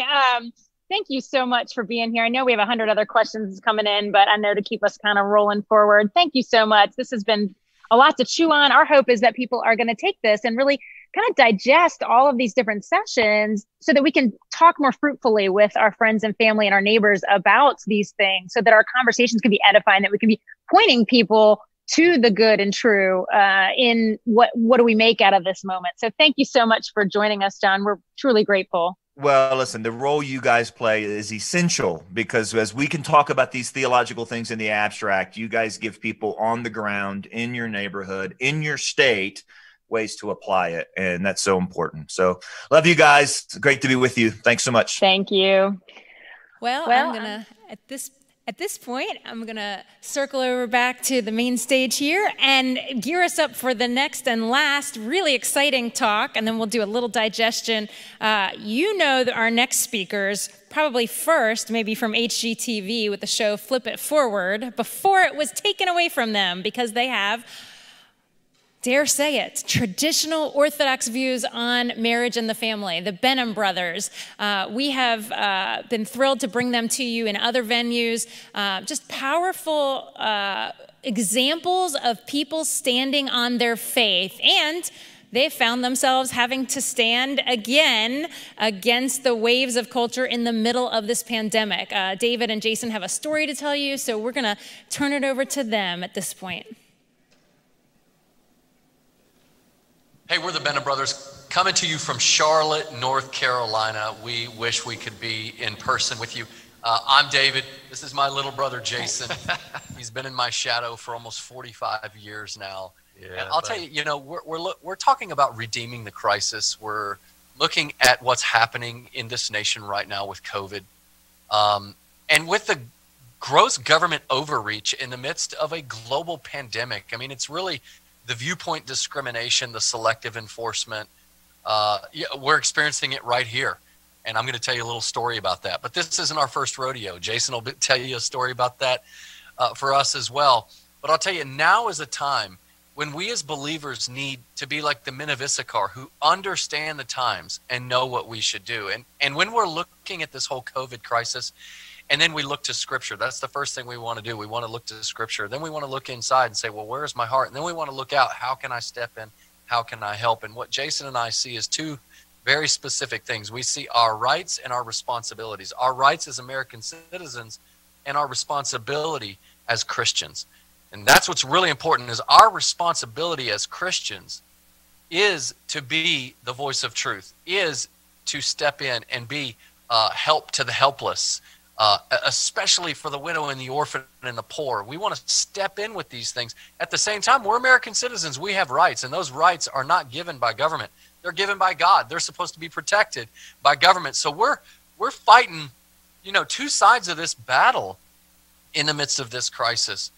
And so Jason and I, when we look to Scripture and we see in the midst of the COVID crisis that, you know, everybody's saying, okay, stay home, stay home. And in one regard, it's like, whoa, hold on a second. You're going to destroy our economy. On the other hand, I look at the last chapter, the last verse of the last book of the Bible in the Old Testament. And the Lord tells us, I will turn the hearts of the fathers to the children, the hearts of the children to the fathers, lest I smite the land with a curse. I'll tell you, the land is cursed when family is broken, period. We've gotten in all kinds of trouble for talking about family, for talking about marriage between a man and a woman. And the context of intimacy is only found within that. That's God's boundary. We get in all kinds of trouble now when you say that a man is a man and a girl is a girl, a woman is a woman. We get in all kinds of trouble. But I'll tell you what, that's family. And God wants us to speak about family. Well, speaking about that, one of the responsibilities that we have as business leaders here in Charlotte and as Christians is that we have 3 abortion facilities here in our city. And when all the COVID laws came down, abortion remained open. Abortion remained an essential service.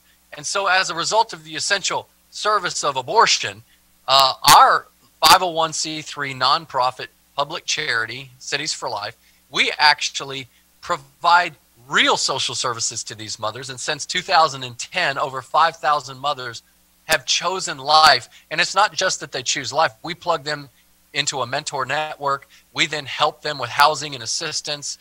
We help them if they're in abusive relationships. We help them with rent. We help them with vehicles, getting new jobs, all of these things. We want to help them because we believe, according to Scripture, that family is central, that family is crucial. And we're there to actually help these mothers. Well, in the midst of all of this, when our governor handed down the statewide statute, and we saw that abortion was essential and that those clinics would remain open, well, Cities for Life, our public charity, we said, we are still going to go there and we're going to provide sidewalk counseling services. However, we're going to go above board. And what we're going to do is we're going to go to a skeleton crew of sidewalk counselors. We're going to stay 6 feet apart. We're going to have hand sanitizer. We actually took chalk, sidewalk chalk, and marked on the sidewalk spacing so that our folks could stay separate and stay spaced out. We didn't have to do that because we are according to, we're still considered an essential service according to the statewide statute. But we went above board because we do want to, you know, practice social distancing and these other things. Well, when I got a phone call Saturday morning several weeks ago and they said, David, there are about 15 officers down here and they're threatening arrests with our sidewalk counselors. And I was like, what are you talking about? First of all, we've only got 3 sidewalk counselors there. So there's not more than 10 people, which was the law. And second of all, we're a public charity. We're an essential service. So I rolled up to the abortion facility and sure enough, I saw our 3 sidewalk counselors. And then another local pregnancy center had a mobile sonogram unit there, by the sidewalk, and they had 2 RV technicians, or excuse me, 2 sonogram technicians on the RV. And I was like, okay, well, there's not 10 people here. And the officer came right up to me as soon as I got out of my truck. We need to ask you to leave. You're gathering a group of more than 10 people. And I was like, no, I'm not. That's crazy. Anyway, most of you have seen the video. And then he just pushed. And then they had another officer that was on the phone the whole time with the city attorney, talking to the attorney and then looking to the officer that was speaking with me and whispering in the officer's ear. And then the officer would say, I'm sorry, you're just going to have to leave. And I was like, no, I'm not going to leave. Anyway, and then I just kept telling him, look, first of all, there's not 10 people here. And he kept saying, there's more than 10 people. I said, well, then go to the local park. There's probably 500 or 800 people there. And by the way, Home Depot's down the end of the corner. Go to Home Depot and make an arrest. Or heck, go into the abortion facility and make an arrest. There's way more than 10 people inside of there, and nobody's wearing masks, and they don't have hand sanitizer. Nobody's socially distanced, but our sidewalk counselors were socially distanced. Anyway, I knew that was a line in the sand, and I'd never been arrested before a day in my life. And I knew I can't. Right now, we have rights. First, it's our responsibility to be a voice for the voiceless. We're going to do this as the church, and we were doing that. But now all of a sudden our rights are being threatened. And I was like, I'm not going to budge. And they ended up arresting me. My heart broke. I mean, I had to choke back the tears. I felt like my brother for a minute. I had to choke back I had to choke back the tears because I was so like, wow, this is my country. What is happening? You've got a liberal city attorney with a liberal mayor and a liberal governor in North Carolina that don't care about, they don't seem to care about the rights of pro-life Christians, not just pro-life Christians. It's becoming even worse, and it just really bothers me. And so as I'm getting arrested, as they were cuffing me, they walked me into the car and put me in the back seat. And one of the officers, he looked in, he smiled at me and goes, I know why you're here. And he just smiled basically with an affirming nod. And he goes, can I make you more comfortable? And I'm like, yeah, get this thing off my, loosen the cuff on my left hand, because my hand had lost feeling. It was getting all numb. And so anyway, he loosened it up for me. And then, but I do want to say this before I let Jason say anything, because he doesn't just he doesn't just sit here and look good. And that's exactly right. I don't just sit here and look good. I'm wondering when I'm going to be able to jump in. Just hold on. Everybody that's watching this right now is like, when's the dude in the blue going to be able to You mean talk? When's the dude in a pajama shirt? This isn't a pajama shirt, man. This is awesome. Looks like a pajama shirt. See, got a little V-neck pajamas. So here I am. I'm cuffed. And I only found this out later, that while I was being arrested, there were two mothers that were being they are sidewalk counselors. I had two separate sidewalk counselors speaking to two mothers at that very moment. And they actually went on board the mobile sonogram unit. They saw sonograms of their children. Both chose life. One of the mothers actually chose to give her heart to the Lord. And then we plugged them right into our mentor network. And one of our sidewalk counselors actually is also part of the mentor network. So now those mothers actually are being walked alongside. We're walking with them in this journey. It's one thing to be against abortion. It's another thing to be pro-life. So we actually are there really loving these families. Because I can tell you this, as soon as they get an abortion, they walk out the door, they're done. Planned Parenthood's not following up with them unless they want more abortions or they want more money. The abortion facility here in Charlotte, they're not following up with them unless they just want to protect themselves to make sure they didn't screw up. But I'll tell you this, Cities for Life and pro-life ministries all around this nation, we're following up with these mothers because we love family and we believe that family is the center. And speaking of family, this isn't our first rodeo into this type of thing, because we were raised by the guy who baptized Norma McCorvey, who was the Jane Roe and Roe versus Wade Supreme Court case. He was a pastor in Dallas, Texas. Dallas just so happens to be the home of God's favorite football team.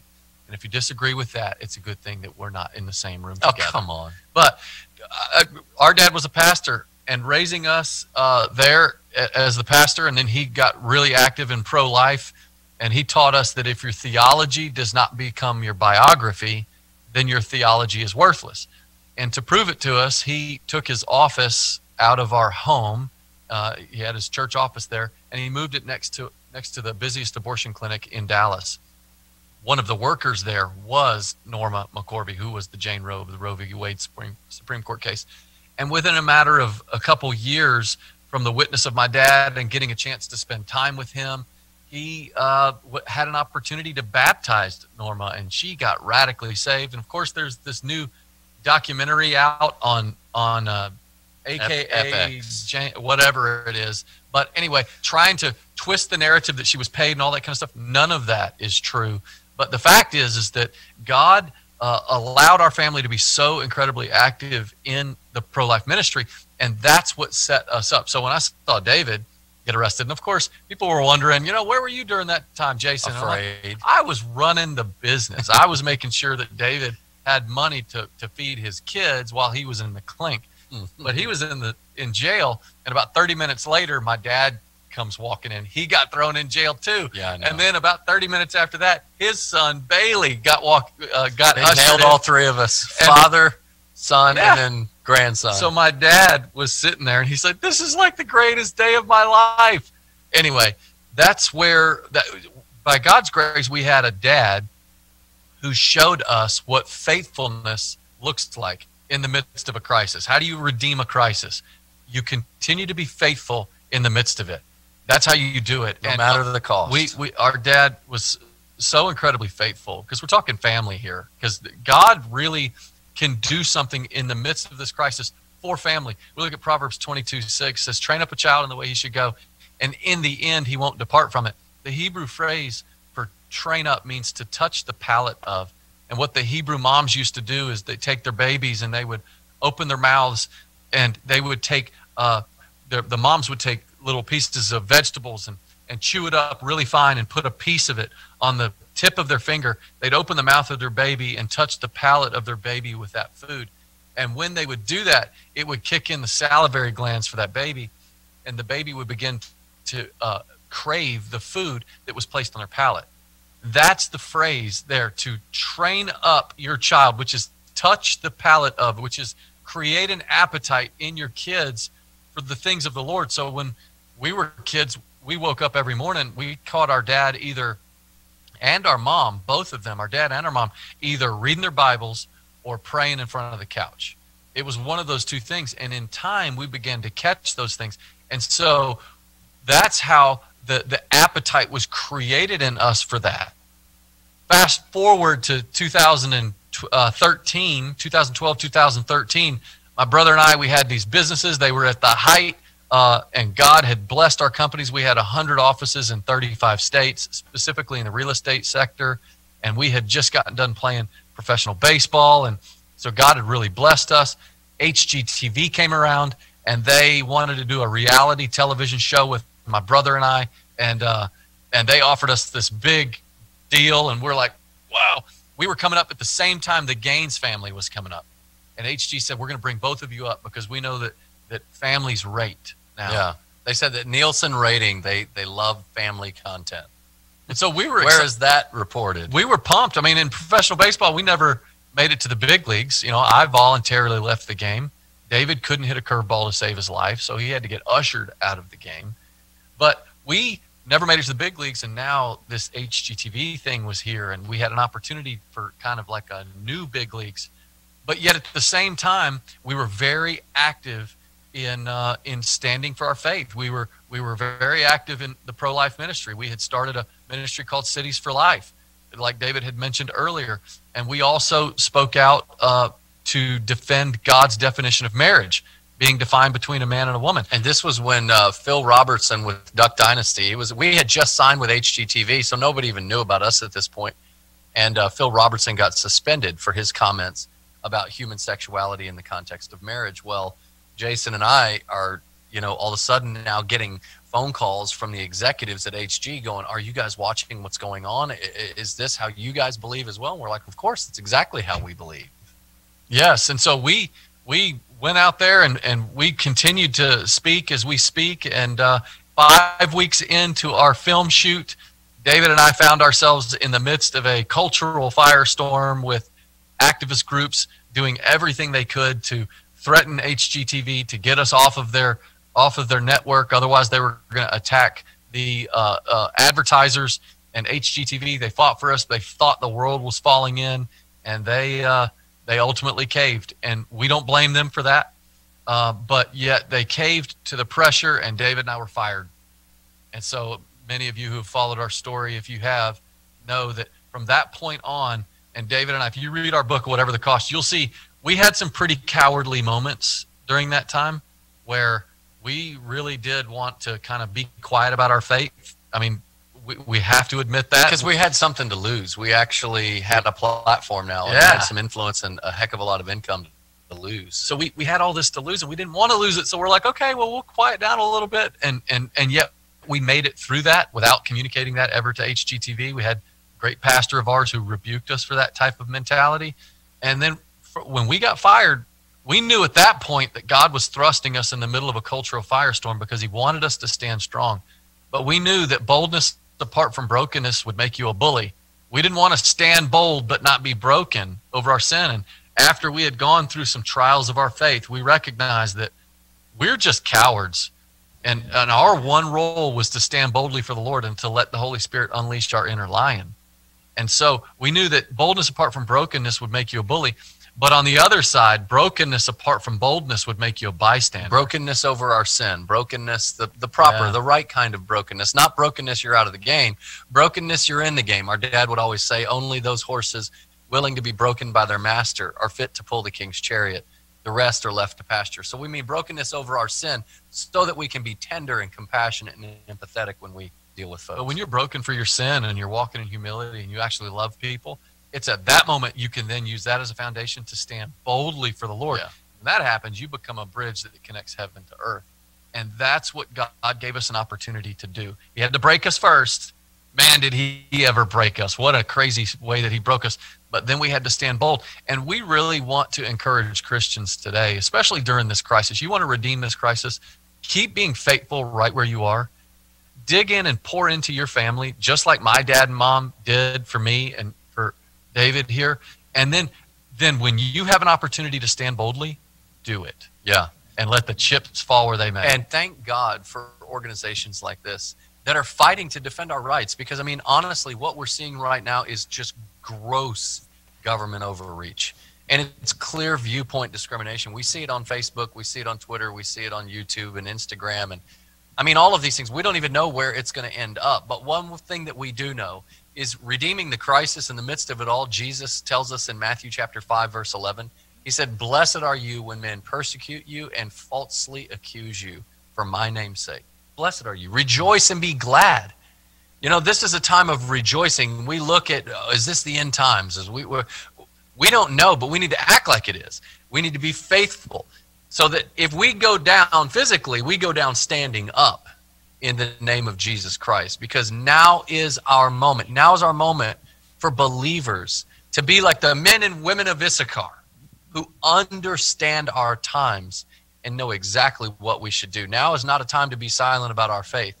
Now is not a time to be quiet about the values of family and how the breakdown of the family is the ultimate result and the social thing seeing in this family. We've turned our back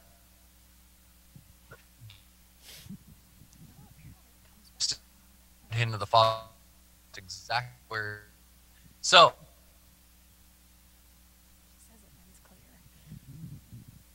honor others. It feels very real, though. Or what? Like they're. So, to give it that element of what. That was our little image of. Hey, we're in the spring. It's rainy outside, so let's make it. Really Welcome nice to COVID life. That's right. Hey, God bless you guys. Thank you so much for having us.